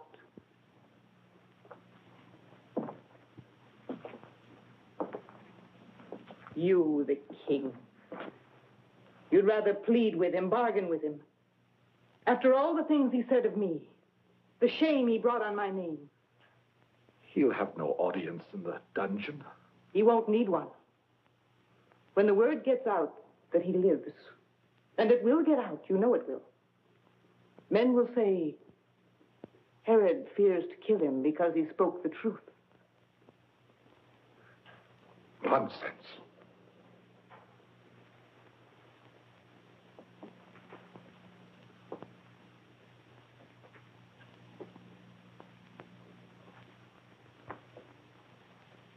You do think so?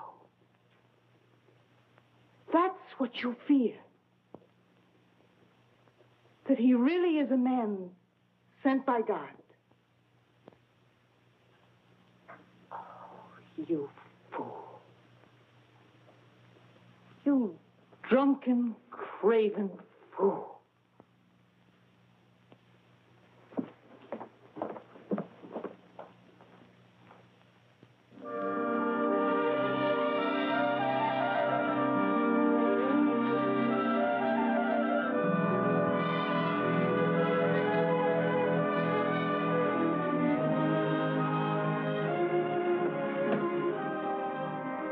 you Zebedees.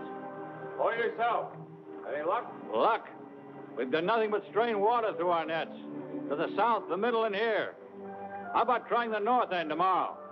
Not us. We wasted a whole morning there. Well, fish or no fish, the nets have to be hung. Andrew. Andrew. Huh? Yeah? The nets, remember? Oh, sure. That walk back from the Jordan must have worn you out. You've been half asleep ever since.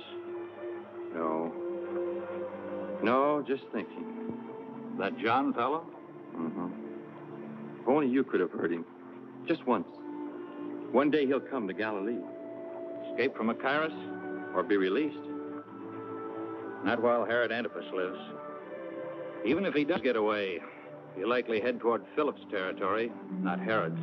Not if Isaiah's prophecy is fulfilled. I had Shalio read it to me again last night. The land of Zebulun, the land of Naphtali, towards the sea, across the Jordan. Galilee of the Gentiles, the people who sat in darkness have seen a great light. And for those who sat in the region and shadow of death, light has dawned. That could mean, well, something else, not just the Baptist. No, it must mean him. The fire, the sureness that he had, it was like a light, like a great flame burning inside of him. Well, let's hope it does mean him, that it does come true. It will. It must.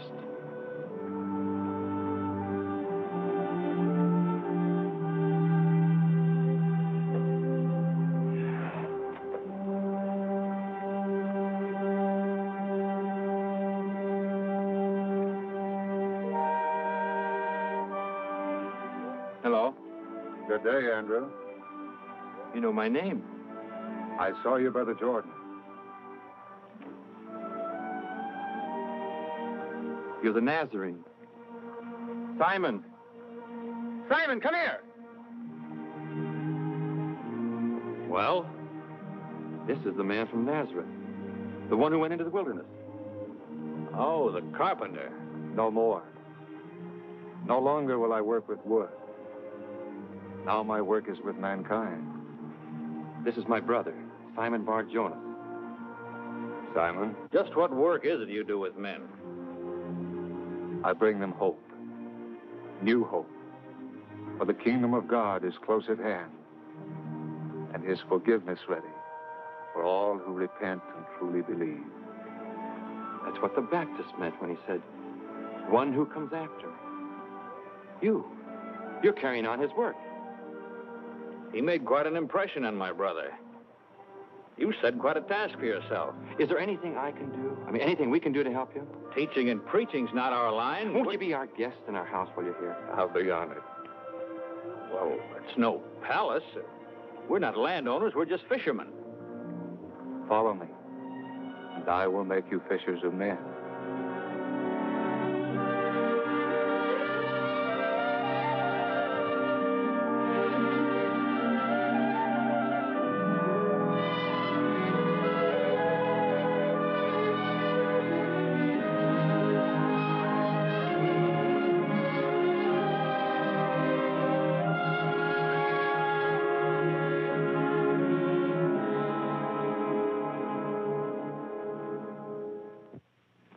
And on the Sabbath, he spoke in the synagogue at Capernaum, and they were astonished at his teaching. Truly, truly, I say to you, he who hears my word and believes him who sent me has eternal life. He does not come into judgment, but has passed from death to life. Truly, truly, I say to you, the hour is coming, and now is, when the dead will hear the voice of the Son of God, and those who hear will live. There he is! Ah! I see him! I see him! I know you! I know you! You filthy Nazarene! Murderer! Killer! Destroyer!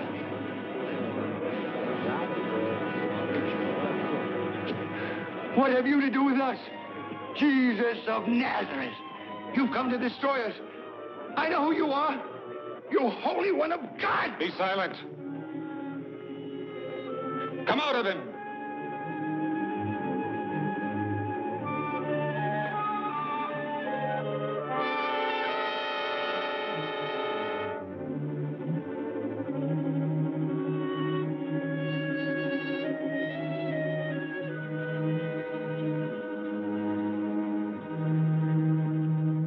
Look up.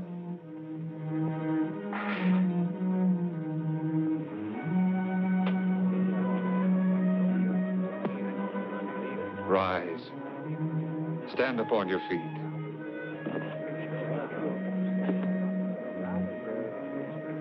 Master. Master. And all who saw were amazed, and reports of Jesus of Nazareth spread throughout the city. Yeah, Jimmy, the madman, the big fellow. He's staying with Andrew and Simon. They say he cured Simon's mother-in-law of the fever just by touching her hand. I don't care if it's sorcery or not. I'm taking my boy to him as soon as the sun sets and the Sabbath ends. And as sundown ended the Sabbath, they brought to him all who were sick or lame or possessed, until it seemed the whole city was gathered together about the door.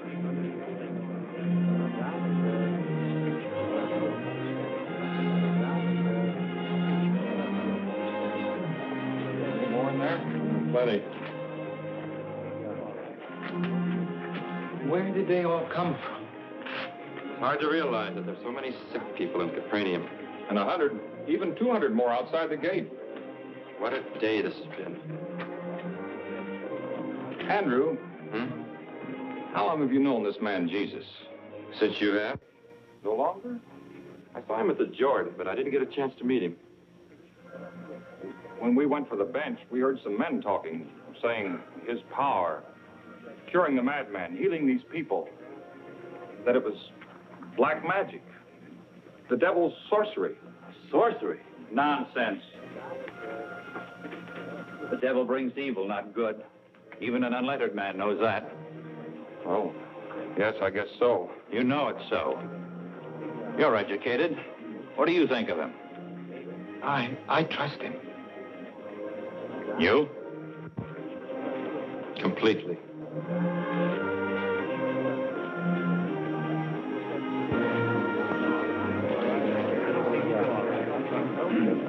I don't understand it. I can't explain it, even to myself. But the way I feel about him. I'm just a fisherman. I feel at home among men like ourselves, but not with scribes and teachers, men with great knowledge. Yet this Nazarene reads the Torah as easily as any scribe. He speaks with the sureness of a priest. He knows more than any man I've ever met. Still, I like him. Yes, I like him.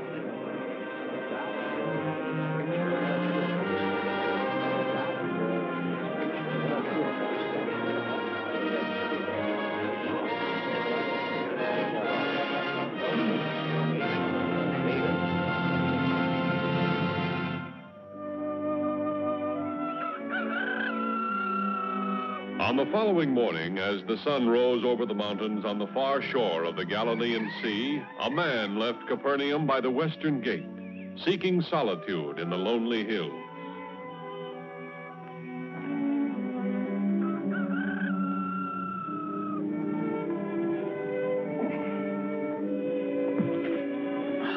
Is it morning already?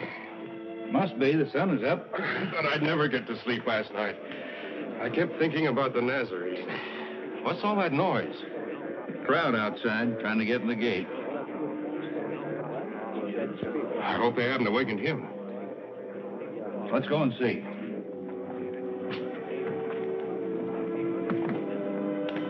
Good morning, Myra. Good morning. Breakfast ready? Not yet. Good morning, Andrew. And to you.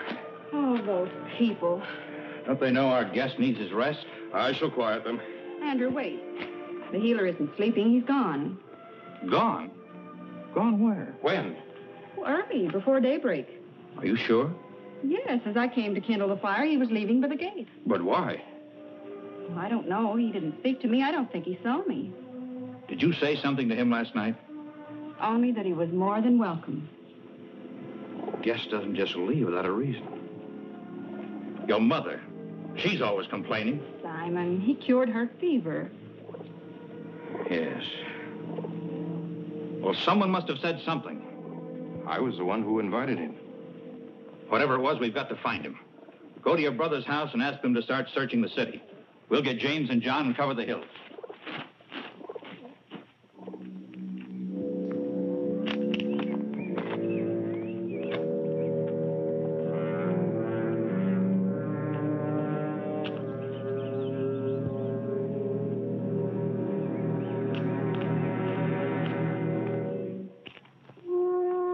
Simon! Over there by the tree!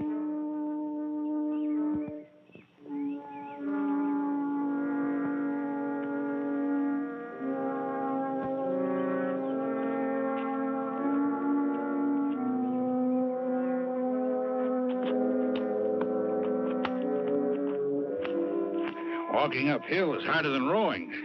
Sit down and rest yourself. Why'd you slip away from the house this morning? If anyone in my family said anything to annoy you... No, they were most gracious. You're sure? Of course, I'm sure. Then why did you come up here? To be alone, to think and meditate. Are you finished? Yes. We better get back. Everyone's been searching for you. People have been clamoring outside our gate since sunrise, demanding to see you. Well, shall we start? Not to Capernaum, James. The whole city's waiting for you. Let us go on to the other towns, that I may preach there also. Rabbi, if you were looking for a catcher of fish, it would be different. I'll haul a net or draw an oar with any man. But to talk to people, help you preach. Take these Zebedees. They're smart, educated, even if they do work in their father's boat. Or my brother Andrew. He's thought of nothing but religion since he heard that John the Baptist fellow. They'll fit into your plans. But a fellow like me... You said you wanted to come with me. I did. I do. Then come you will. And so began the first Galilean mission, bringing a new light to those who had sat in darkness.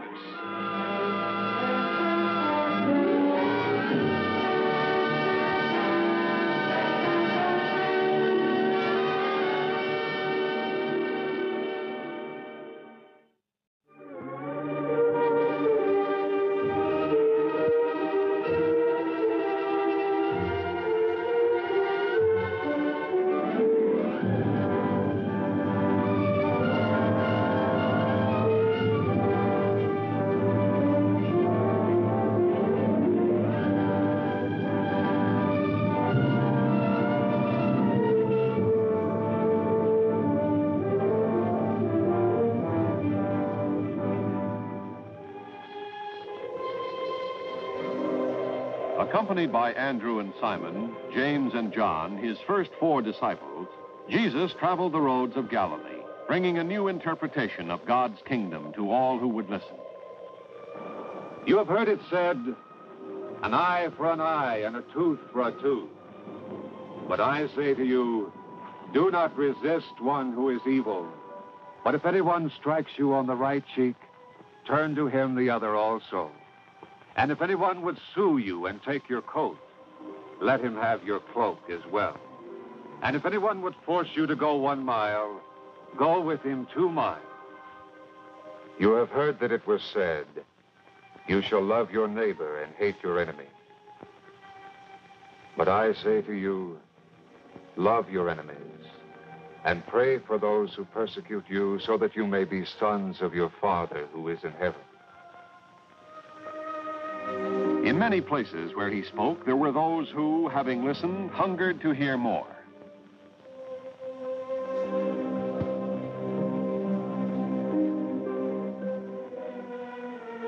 Each day saw Jesus' fame grow greater.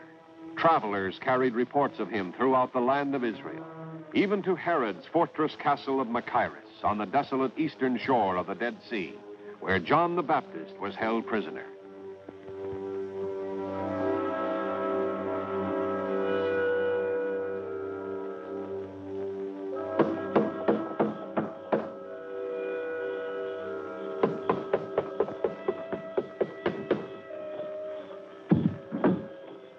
Oh, you again.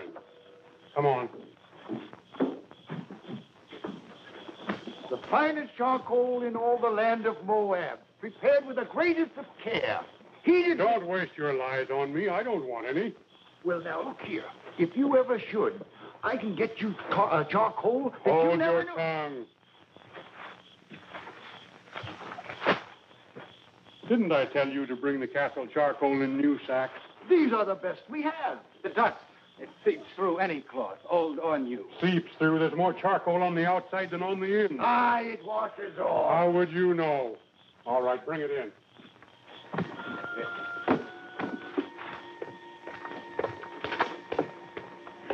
Put it down there. Be careful.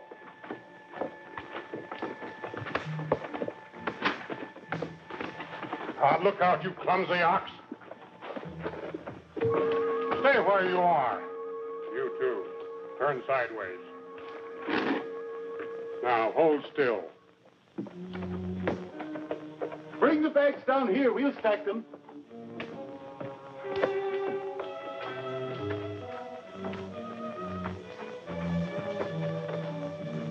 John? Master John? Master. Here I am, my friends. Master John. Master John. Jabal. Zilla. Good, faithful friends.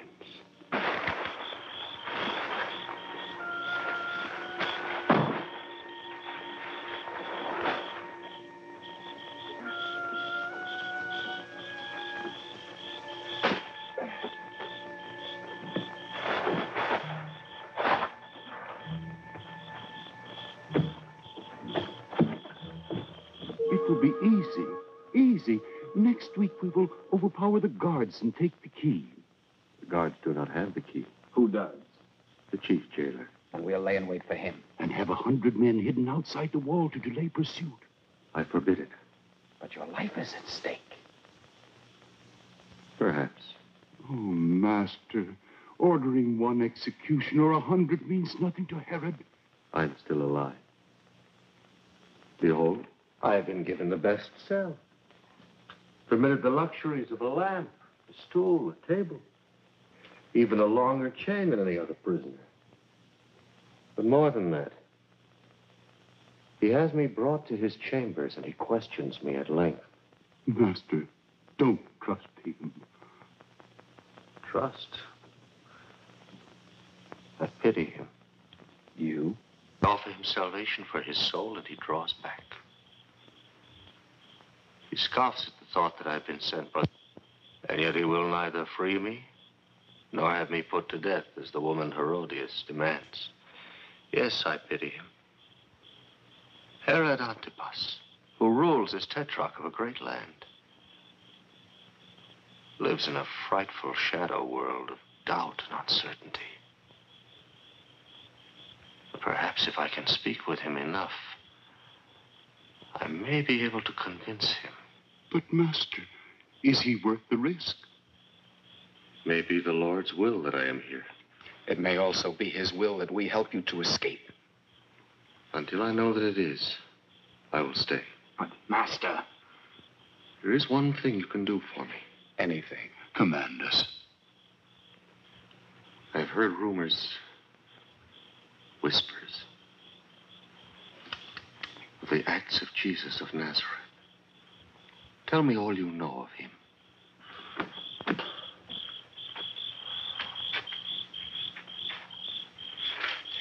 Move faster, you soot-stained dog. Must you take all night to do an hour's work?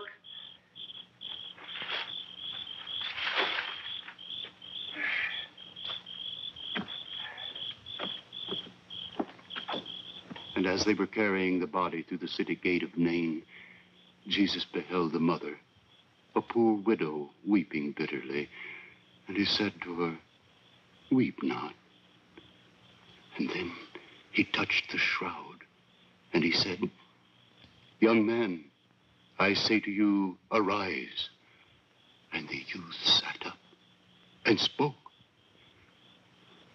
That's how it was told to me. They say that he is a great prophet, even that the Messiah himself may be walking among our people. Have you talked with men who have seen these things? No, Master. Only to those who have heard of them from others. The wonders were done in Galilee, not here. Yes. I must know. Beyond. Go to Galilee. Seek him out. To Galilee? And when you have found him, ask him this. Are you he who is to come? Or shall we look for another? And then let me know. Let me know.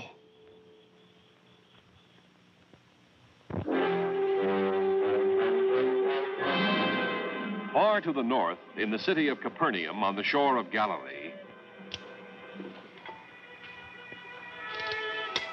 Judith! Judith! Yes, father-in-law? My throat dry.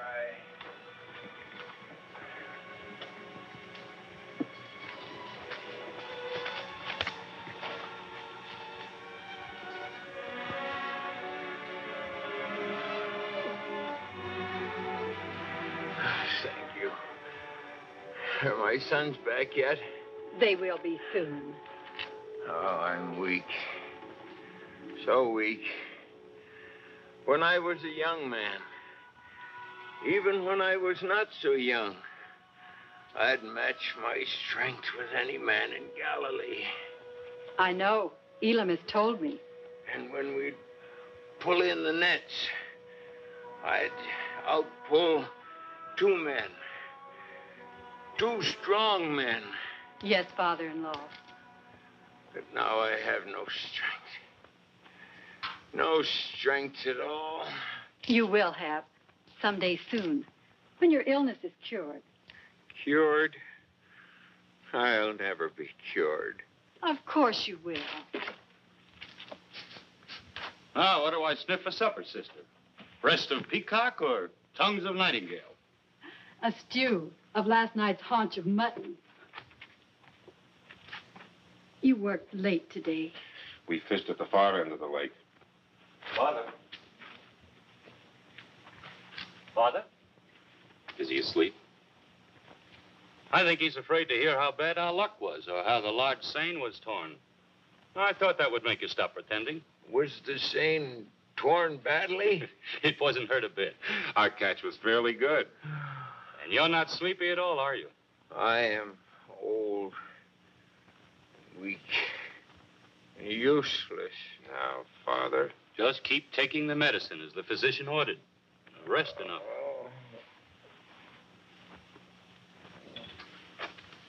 You can't blame him. He's been taking that herb draft for over a year. I talked to him about the rabbi today. You know, the Nazarene, Jesus. You waste your time. Would it hurt to try? They say he has cured scores of people. They say. Have you met any of them? One, Who? the mother of Simon's wife. She was sick with the fever for days. And then he touched her. Just touched her. And she was well in no time at all. Woman's gossip. I wonder. She told me so herself. Didn't Simon and Andrew go away with the man? Yes. James and John, too. Where did they go? They'll be back soon, perhaps tomorrow. How did you know? Well, Simon's wife told me. Promise me, when they come back, ask them to bring their master here. No. Why not, Father? If it is God's will that I be like this, no Nazarene can change it. I don't believe in such...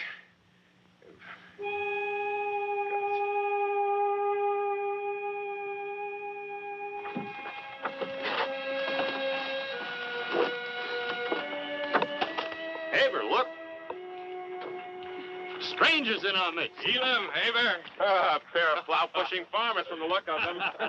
Judging from the dust on them, I'd say they were mule herders from a caravan. Well, if we are herders, we came to the right place for donkeys. Good to see you. Haver, we knew you'd come back with the net. Couldn't stay away, eh, Simon? Well, you're wrong twice. I just came to see how you were taking care of the boat. And my name isn't Simon, it's Peter. Peter? Yes, the master renamed him Peter, after Petra, a rock, because he's strong, dependable, a regular foundation of a man. Bad gouge in the boat here. Yeah, those rocks off Kinnereth.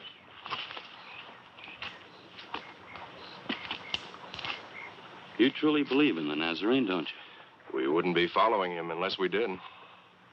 These tales of his ability to cure all manner of illness, there's truth in them? There is. That he can cure any man? Any man who has faith. Oh, your father's still sick? Take him to the master.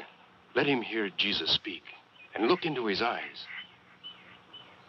He's too weak, too shaken with the palsy. And he never let us take him unless he believed. But you can convince him.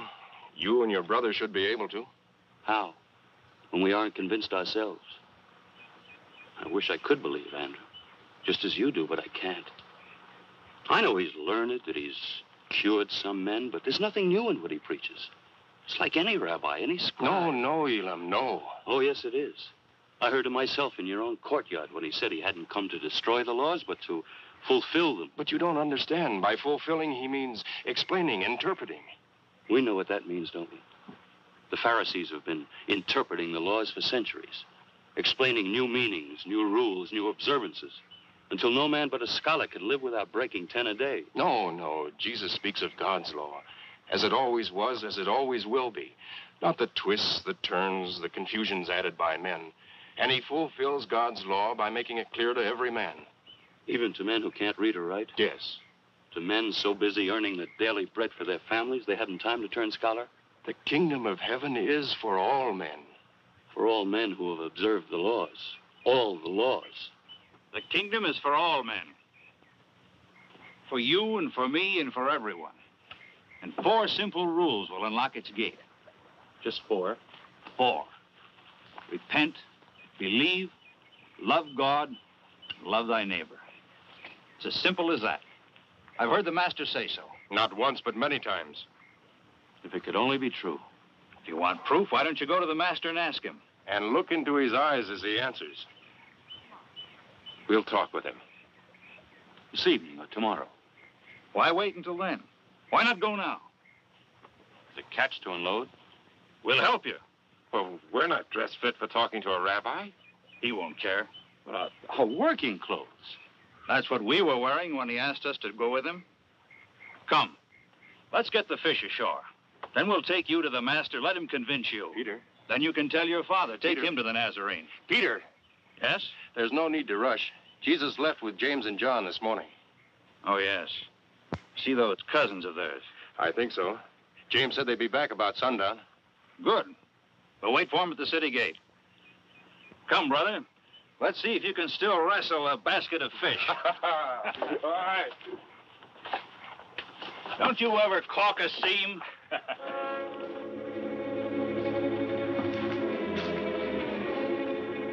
At every city gate stood a tax collector's stand.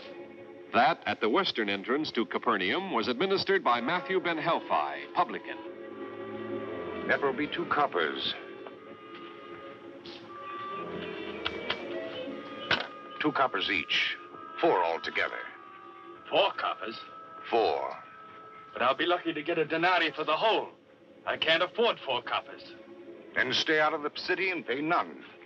Master Publican, please, consider my problem. I pay the owner of the forest where I cut the wood. Rent on the hut where my family dwell. Tax on the house.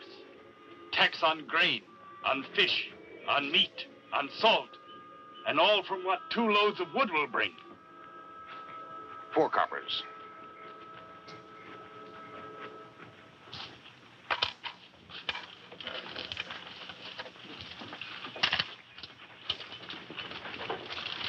$8, 10, 12. That is a very nice catch. There will be 3 silver shekels.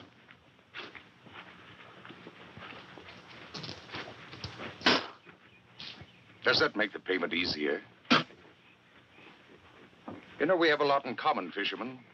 I dare say the fish hate you as much as the taxpayers hate me. But as long as they're fish, there will be fishermen. As long as they're taxpayers, there will be... vultures like you. Well, well, son of Jonas. Bacchus, I have missed you these many months. I'm sure you have.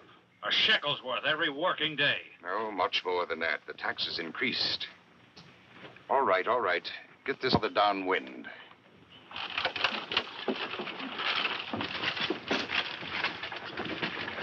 I heard that you two had become scholars.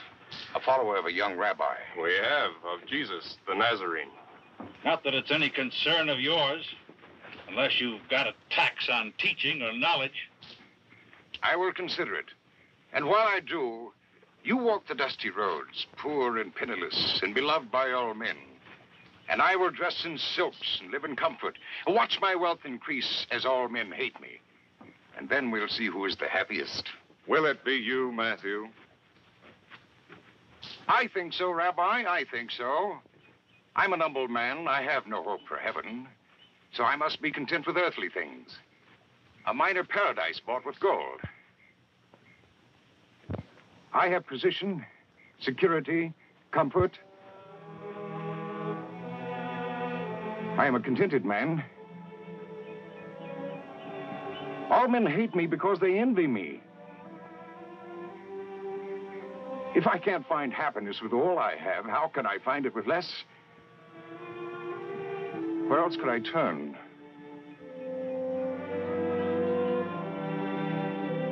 If there be a better way, tell me. Follow me.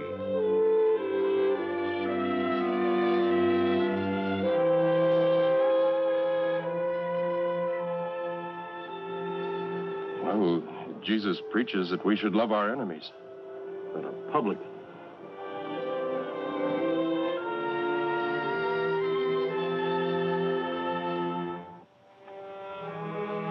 Leave me alone. Oh, leave me alone. But they'll be here any moment, bringing the healer with them. Healer? Yes, healer. He returned last night. And if your sons talk with him today and bring him here, don't you want to be well? To be strong and fit again? Do you think I could? Oh, of course. I know you could. There's a magic in this man's hands. A power beyond all explaining. Oh, you'll see.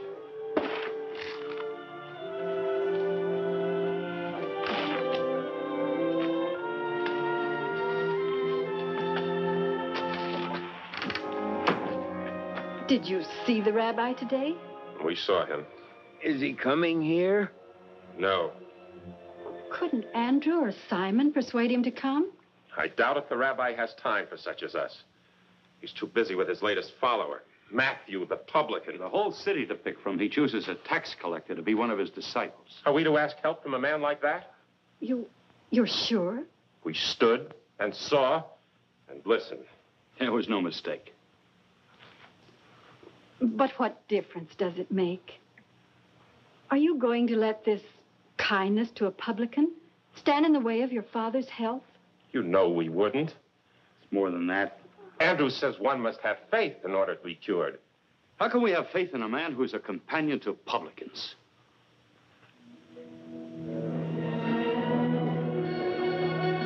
That night, the publican, Matthew ben Helphi, gave a great feast to honor the man he had decided to follow. And many of the tax collectors of Capernaum sat at meat with him.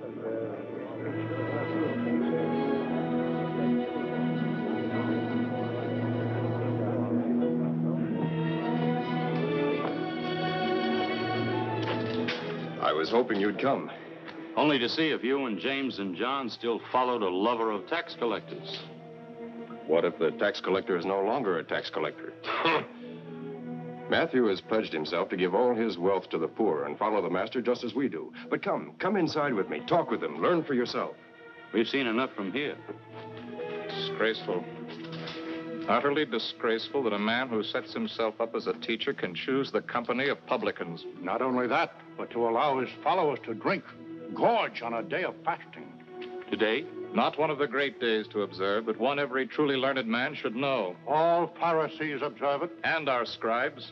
But either this Nazarene carpenter has never heard of it, or cares so little for sacred law that he ignores it. I wonder which excuse he would give. Why not ask him? They're coming out. You, my man, one question. Why does your master eat with tax collectors and sinners? Why, he has every right to. Those who are well have no need of a physician, but those who are sick. I have not come to call the righteous, but sinners to repentance. The disciples of John fast often and offer prayers, and so do the Pharisees. But yours eat and drink. Can you make wedding guests fast while the bridegroom is with them? The days will come when the bridegroom is taken away from them, and then they will fast in those days. And no one puts a piece of unshrunk cloth on an old garment, for the patch tears away from the garment, and a worse tear is made. Neither is new wine put into old wineskins. If it is, the skins burst, and the wine is spilled, and the skins are destroyed. But new wine is put into fresh wineskins, and so both are preserved.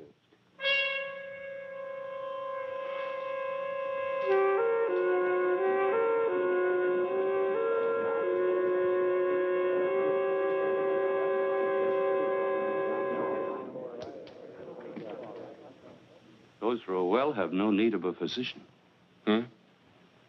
This afternoon at the shore, when Peter said the kingdom of heaven was for all men, I wanted to believe. But I still had my doubts. And I, too. Particularly after Jesus was so friendly with Matthew. Tell me, would the Nazarene choose unworthy men as his followers? Men too lowly to enter the kingdom? No. No. And yet he chose Andrew, Peter, James, John, fishermen like ourselves. And now the publican. Certainly, if such a man is worth...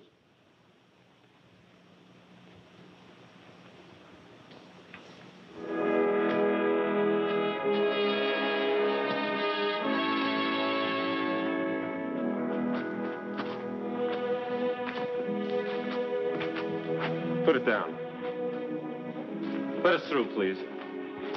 Let us through, friend. We have a very sick man here. Master speaking. Please.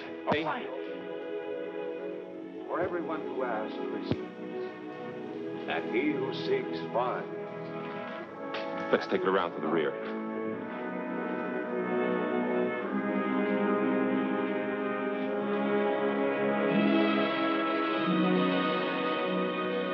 You both know me, and you know whence I come, and I am not come of myself, but he that sent me is true, whom you know not. But I know him, for I am from him, and he hath sent me. Our authority is the Scripture, which we have scanned, studied. By what authority do you speak? The Father who sent me has himself borne witness to me. His voice you have never heard. His form you have never seen. And you do not have his word abiding in you, for you do not believe him whom he has sent. You search the Scriptures because you think that in them you have eternal life, and it is they that bear witness to me. Yet you refuse to come to me that you may have life. How can you believe, who receive glory from one another? Do not seek the glory that comes from the only God. Master! Master!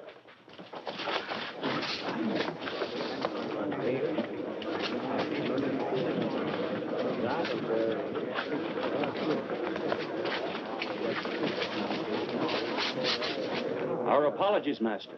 We couldn't get to the door. This is our father, Master. Cure him of his affliction, as we know you can.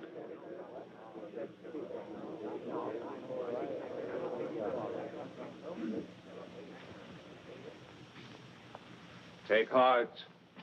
Your sins are forgiven you. How dare he speak so? Who can forgive sins but God alone? Blasphemy, blasphemy. Why do you question in your hearts?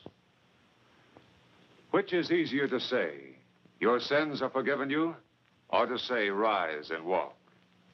But that you may know the Son of Man has authority on earth to forgive sins. I say to you, rise, take up your bed and walk.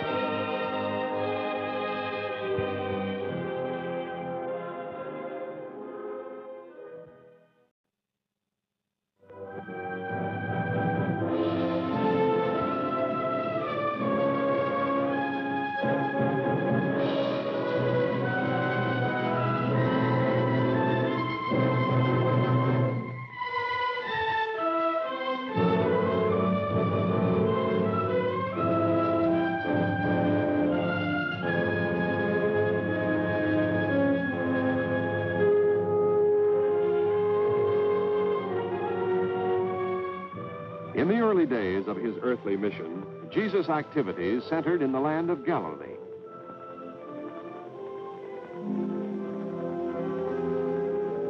His authoritative teachings and his miraculous ability to heal the afflicted drew people like a magnet. They came in such numbers, demanding his ministrations by day and night. And to rest.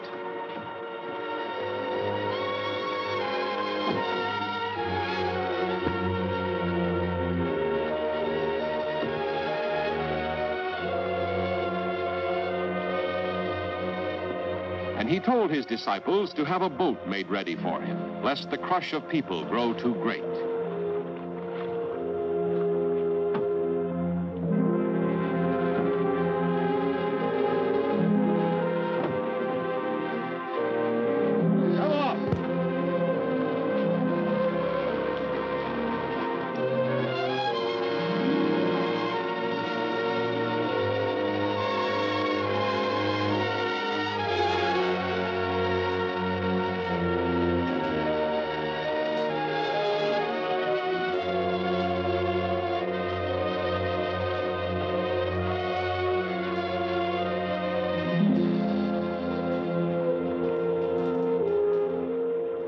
And he withdrew from the cities, but there were many who followed along the shore.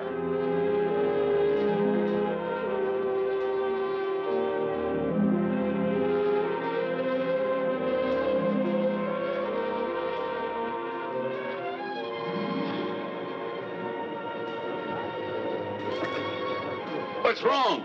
What's happening? I don't know. People are coming from the village. Our tenants are joining them. They're going towards the mountain. Is there a fire? Glow in the sky? Let me see, woman. Let me see.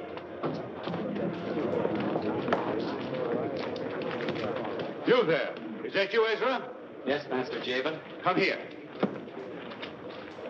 What's the meaning of this? Where are these people going? To hear the rabbi, the teacher of Nazareth. He's come here. Rabbi, what rabbi? What are you talking about? The teacher, the healer, Jesus who drives out demons.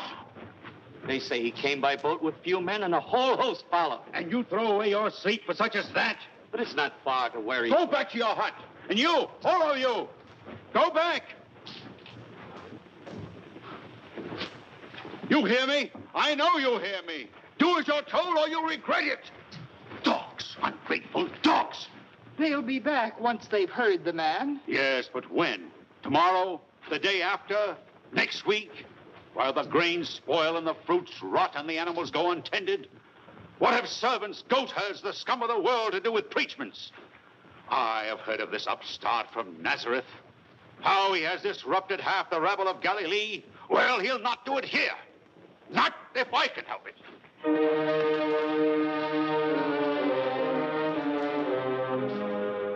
Shalom. Shalom Aleichem. Where's the man named Jesus? On the mountain. He wishes to pray alone. Won't you stay here and rest with us? I would be honored. How long will he... No one knows.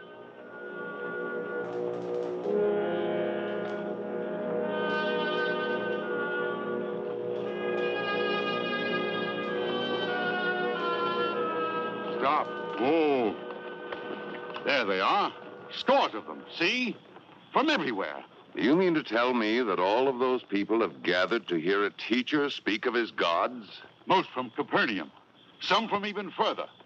But there are 5 of my bondservants down there. 8 of my slaves, and I don't know how many of my tenant workers. Julian! Leaving their work undone. Disobeying my orders. Take the first unit. See if any of those people are armed. Question them closely and find out exactly why they are here. As you command, sire. Why waste time questioning them? Arrest their leader, the Nazarene. On what charge? That men listen to him? For causing them to neglect their work. Slaves, tenants, servants. If my fields are untilled, if my granaries lay empty, if I can't pay my taxes... You'll pay them. Search these people. You're wasting your time, soldier. We follow a leader who teaches us to love our enemies. You consider yourself an enemy of Caesar? I have only one enemy, myself. Who are you? What's your trade and where? Matthew ben Helphi of Capernaum. I was a publican. Now I follow the Nazarene. Why? He asked me to. And you? Andrew Bar Jonas. I was a fisherman. Peter, also a fisherman from Capernaum, and also a follower. I've seen you before. My brother and I mill the grain of Jabin the landowner. I've delivered flour to the garrison. Hey, more chaff than flour. And you? You don't look like a fisherman, a renegade publican, or a backcountry miller. I am a scholar. A scholar? From Galilee? From much farther. How much? From Kerioth. And what is your name, Master Scholar? Judas of Kerioth. Men, to the ranks. And you, get back to your millstones. I'll go when I'm ready, Turfel. Roman swine. I'm not afraid of them, and I'm not the only one. One day the fighting men of Israel... Quiet, my friend, quiet. Unless the Brotherhood has ordered you to start a revolt? I know nothing of any brotherhood. No? I said I didn't. No. I was once a member of the Zealot Confederation, but not now. Now I follow the Nazarene. And you place the word of one man above the freedom of your people? I place the word of God above any earthly command.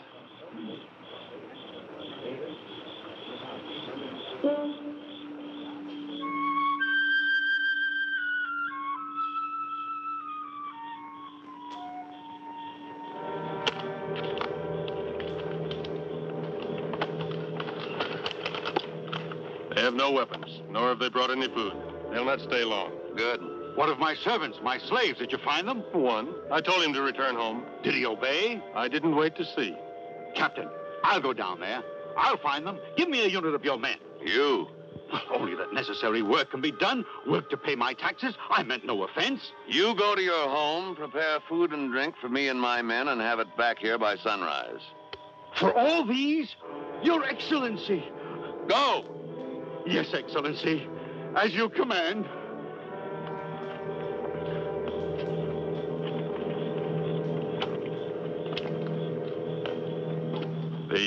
The man Jesus, their leader.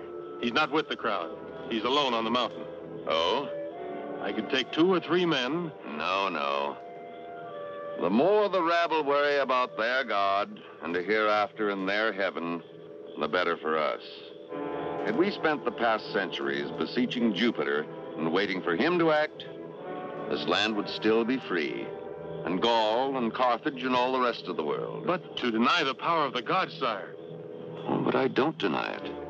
Actually, I thank the dwellers on Olympus that Rome ruled this earth, and that the conquered peoples are the crushed, the crawling, the broken ones. Let them look to the next world, so long as this one is ours.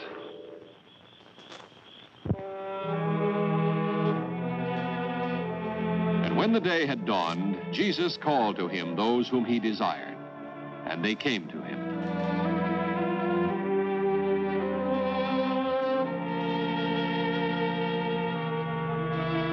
And he chose from them 12, whom he named apostles. Simon, whom he called Peter, and Andrew, his brother, James, and John, the sons of Zebedee, Matthew, who had been a publican, Thomas, called the Doubter, James, son of Alphaeus, Simon, who had been a zealot, young Philip, Bartholomew, Thaddeus, and Judas of Cariot. And these he chose to be with him constantly, that he might teach them and prepare them, to be sent out to preach in his name, to be given authority to heal the bodies and spirits of men in his name.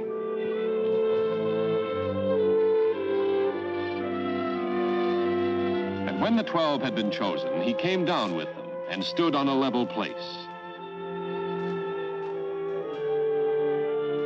People from all Judea and Jerusalem and the seacoast of Tyre and Sidon had come to hear him. Blessed are the poor in spirit, for theirs is the kingdom of heaven. Blessed are those who mourn, for they shall be comforted. Blessed are the meek, for they shall inherit the earth. Blessed are those who hunger and thirst for righteousness, for they shall be satisfied. Blessed are the merciful, for they shall obtain mercy. Blessed are the pure in heart, for they shall see God. Blessed are the peacemakers, for they shall be called sons of God.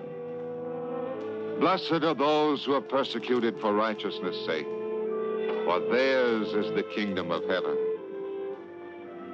Blessed are you when men revile you and persecute you, and utter all kinds of evil against you falsely on my account. Rejoice and be glad, for your reward is great in heaven. For so men persecuted the prophets who were before you. You are the salt of the earth. But if salt has lost its taste, it is no longer good. You are the light of the world. A city set on a hill cannot be hid. Neither do men light a lamp and put it under a bushel, but on a stand, and it gives light to all in the house. Let your light so shine before men that they may see your good works and give glory to your Father who is in heaven. There's nothing to worry us here. The Roman Empire will flourish long after the name of Jesus is forgotten.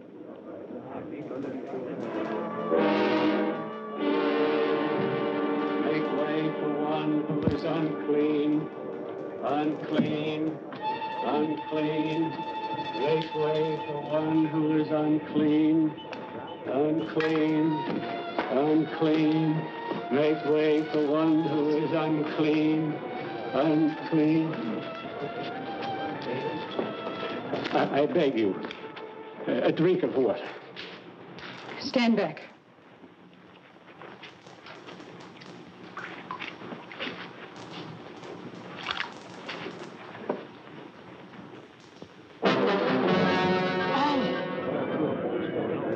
Let this be a lesson, son. Leprosy is the penalty of sin.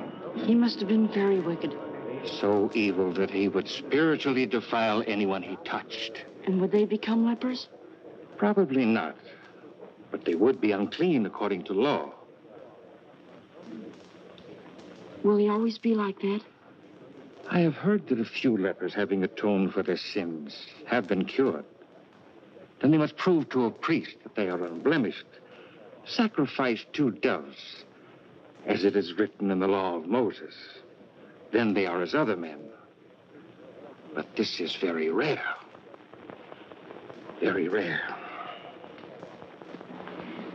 Now go, please. Leave our village in peace. I seek the healer of Nazareth, the one called Jesus. He's not here. He's gone away. Go, please.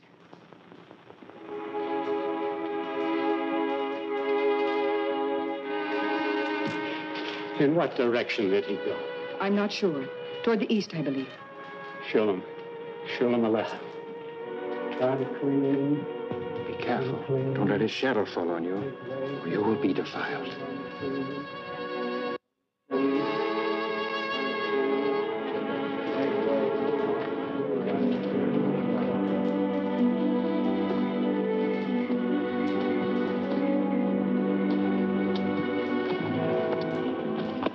Unclean, unclean.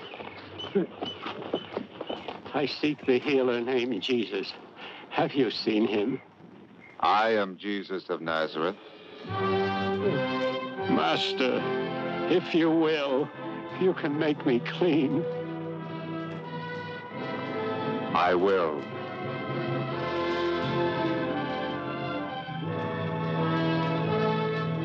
Be clean.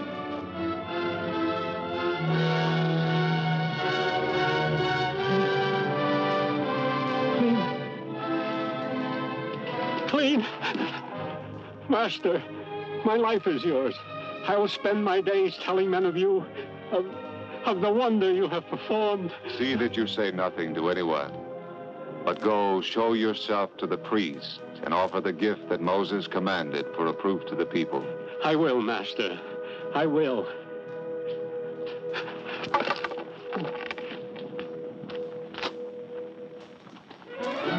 Why tell no one? This is a great deed, the work of tremendous power, something that all men should know. The master's besieged already by men who want their bodies healed. He is too kind to refuse them, but they give him no time to preach the word of God. Father, come, come! What happened? How it happened?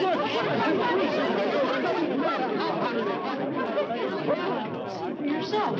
It must be another man. Please, be quiet. Give him a chance to tell his story. I knelt before him, and he touched me, ever so lightly. And when I looked at my hands... Who touched you? Was it the one you were asking about? The rabbi from Nazareth? I must find a priest and show him I've been clean of all blemish. Tell us who has cured you. Was it a man named Jesus? I can't tell you. Then it was Jesus. Admit it, ma'am. Have you no gratitude? Were there others there? Yes, there were. Then they'll tell us if you don't. Why can't you speak? He told me not to say anything. Jesus told you? The Nazareth. Yes. And it came to pass that he talked freely and spread the news so that Jesus could no longer openly enter a town without the people coming to him from every quarter. But there were others who came to Capernaum at that time. Among them, 2 scribes from the great temple at Jerusalem. Leprosy, you say? He actually claims to have cleansed a leper? By the touch of his hand. No prayers?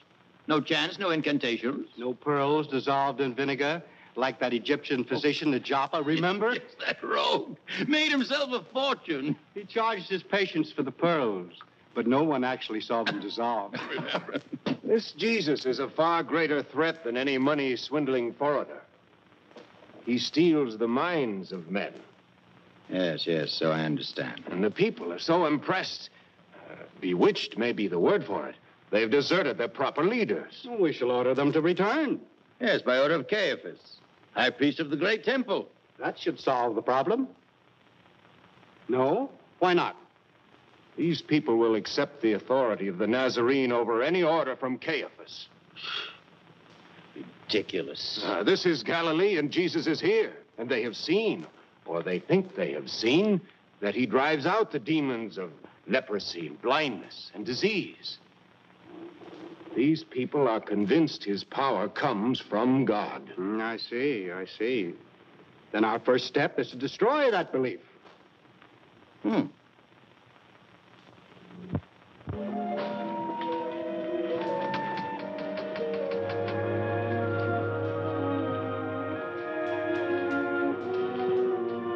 are no two ways about it. We've got to get the master away from here. I agree. He's had no sleep in 2 nights. No chance to eat since dawn. No man can stand up under such a strain. And if he insists upon staying? Then we must make him go. Even if we have to use force. Make way for the emissaries of Caiaphas. Where is he who performs miracles? Bring him out so that we may see him. What is your concern with our master? Are not all men interested in the reports about him? That he has the authority to cast out the evil spirits of disease and madness from the afflicted? It is the truth. We bear witness to it. Never before has such a gift been given to a man. And for good reason. This Jesus of Nazareth is controlled by Satan. It is by the prince of the demons that he cast out the demons. How can Satan cast out Satan? If a kingdom is divided against itself, that kingdom cannot stand. And if a house is divided against itself, that house will not be able to stand. And if Satan has risen up against himself, he cannot stand, but is coming to an end. But no one can enter a strong man's house and plunder his goods unless he first binds the strong man. Then indeed he can plunder his house. Truly I say to you, all sins will be forgiven the sons of men, and whatever blasphemies they utter. But he who blasphemes against the Holy Spirit never has forgiveness, but is guilty of an eternal sin.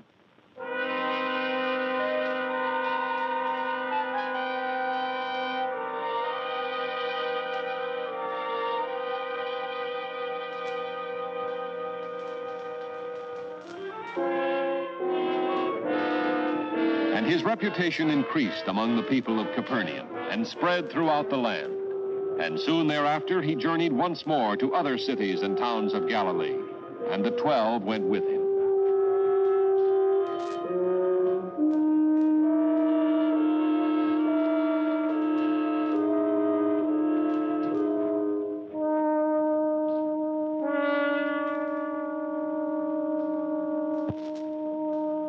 At times, they were guests of the landowners, but many nights the sky was their roof, a fire their hearth. Did you find him? I did. Meditating? And praying. He wakens an hour before dawn, goes off to a lonely place and prays. He walks all day long at a pace I have a hard time keeping up to. While we're resting in the villages, he preaches, teaches, and heals. Then at night, while we're resting, he continues to pray. I worry about him. So do I. No man could stand a strain like that. Especially without sleep. Sleep that he isn't getting. Perhaps in his case, the sleep that he doesn't need. Everyone needs sleep, regular sleep, every night. I know, but have you ever watched him closely when he returns from his absences? No, not especially. I know. I noticed last night. He looks as if he had rested. More than rested. As if he'd been born anew. Had a new strength, a vitality. But still, a calmness, an assurance. It's hard to put it into words. But when I watched him from a distance, when he's alone, he's either walking or kneeling. It's an inner strength of the mind, the heart. Whatever it is, I wish I knew how to find it. Apparently the master prays, and it is given to him. And you think we could, too? It is said, he says, the prayer and faith are for every man. I wonder if he would lead us in prayer. He prays alone. I suppose a man could get used to it. I'm used to prayers that you know by heart. In the family or in your home or in the synagogue. But one man alone, calling to the Lord, saying, God, listen to me. I don't think I could do it. I wouldn't know what to say. When I went to the Jordan and heard the man named John, whom they call the Baptist, he instructed his followers as to what words to use. That's what I mean. If I knew the words, I could say them. But are the words important? Isn't the thought, the faith? Probably. But if I knew one prayer, maybe I could make up my own later on. The master.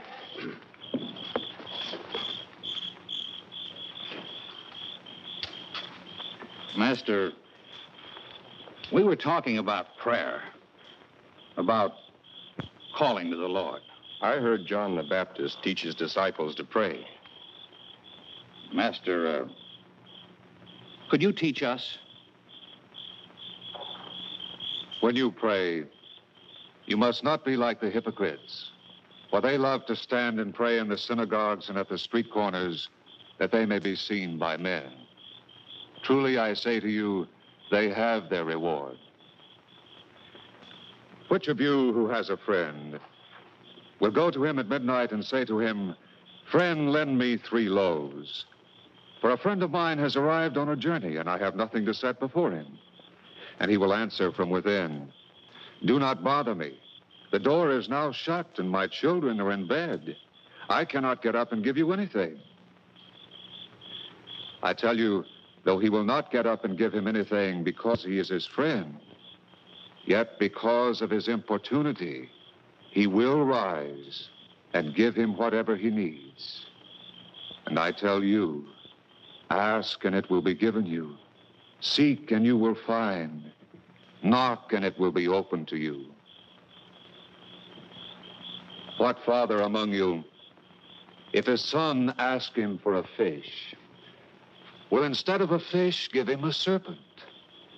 Or if he asks for an egg, will give him a scorpion? If you then, who are evil, know how to give good gifts to your children, how much more will your heavenly Father give the Holy Spirit to those who ask him? Therefore, when you pray, say, Our Father, who art in heaven, hallowed be thy name. Thy kingdom come, thy will be done on earth as it is in heaven. Give us this day our daily bread, and forgive us our trespasses as we forgive those who trespass against us. And lead us not into temptation, but deliver us from evil. Amen.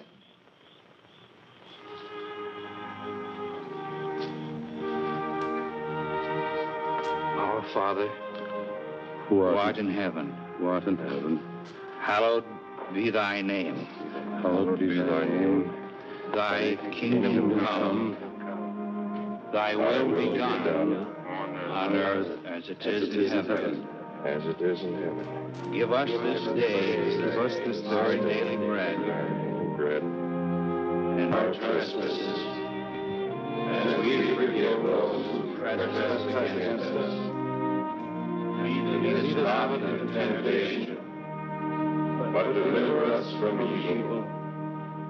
Amen.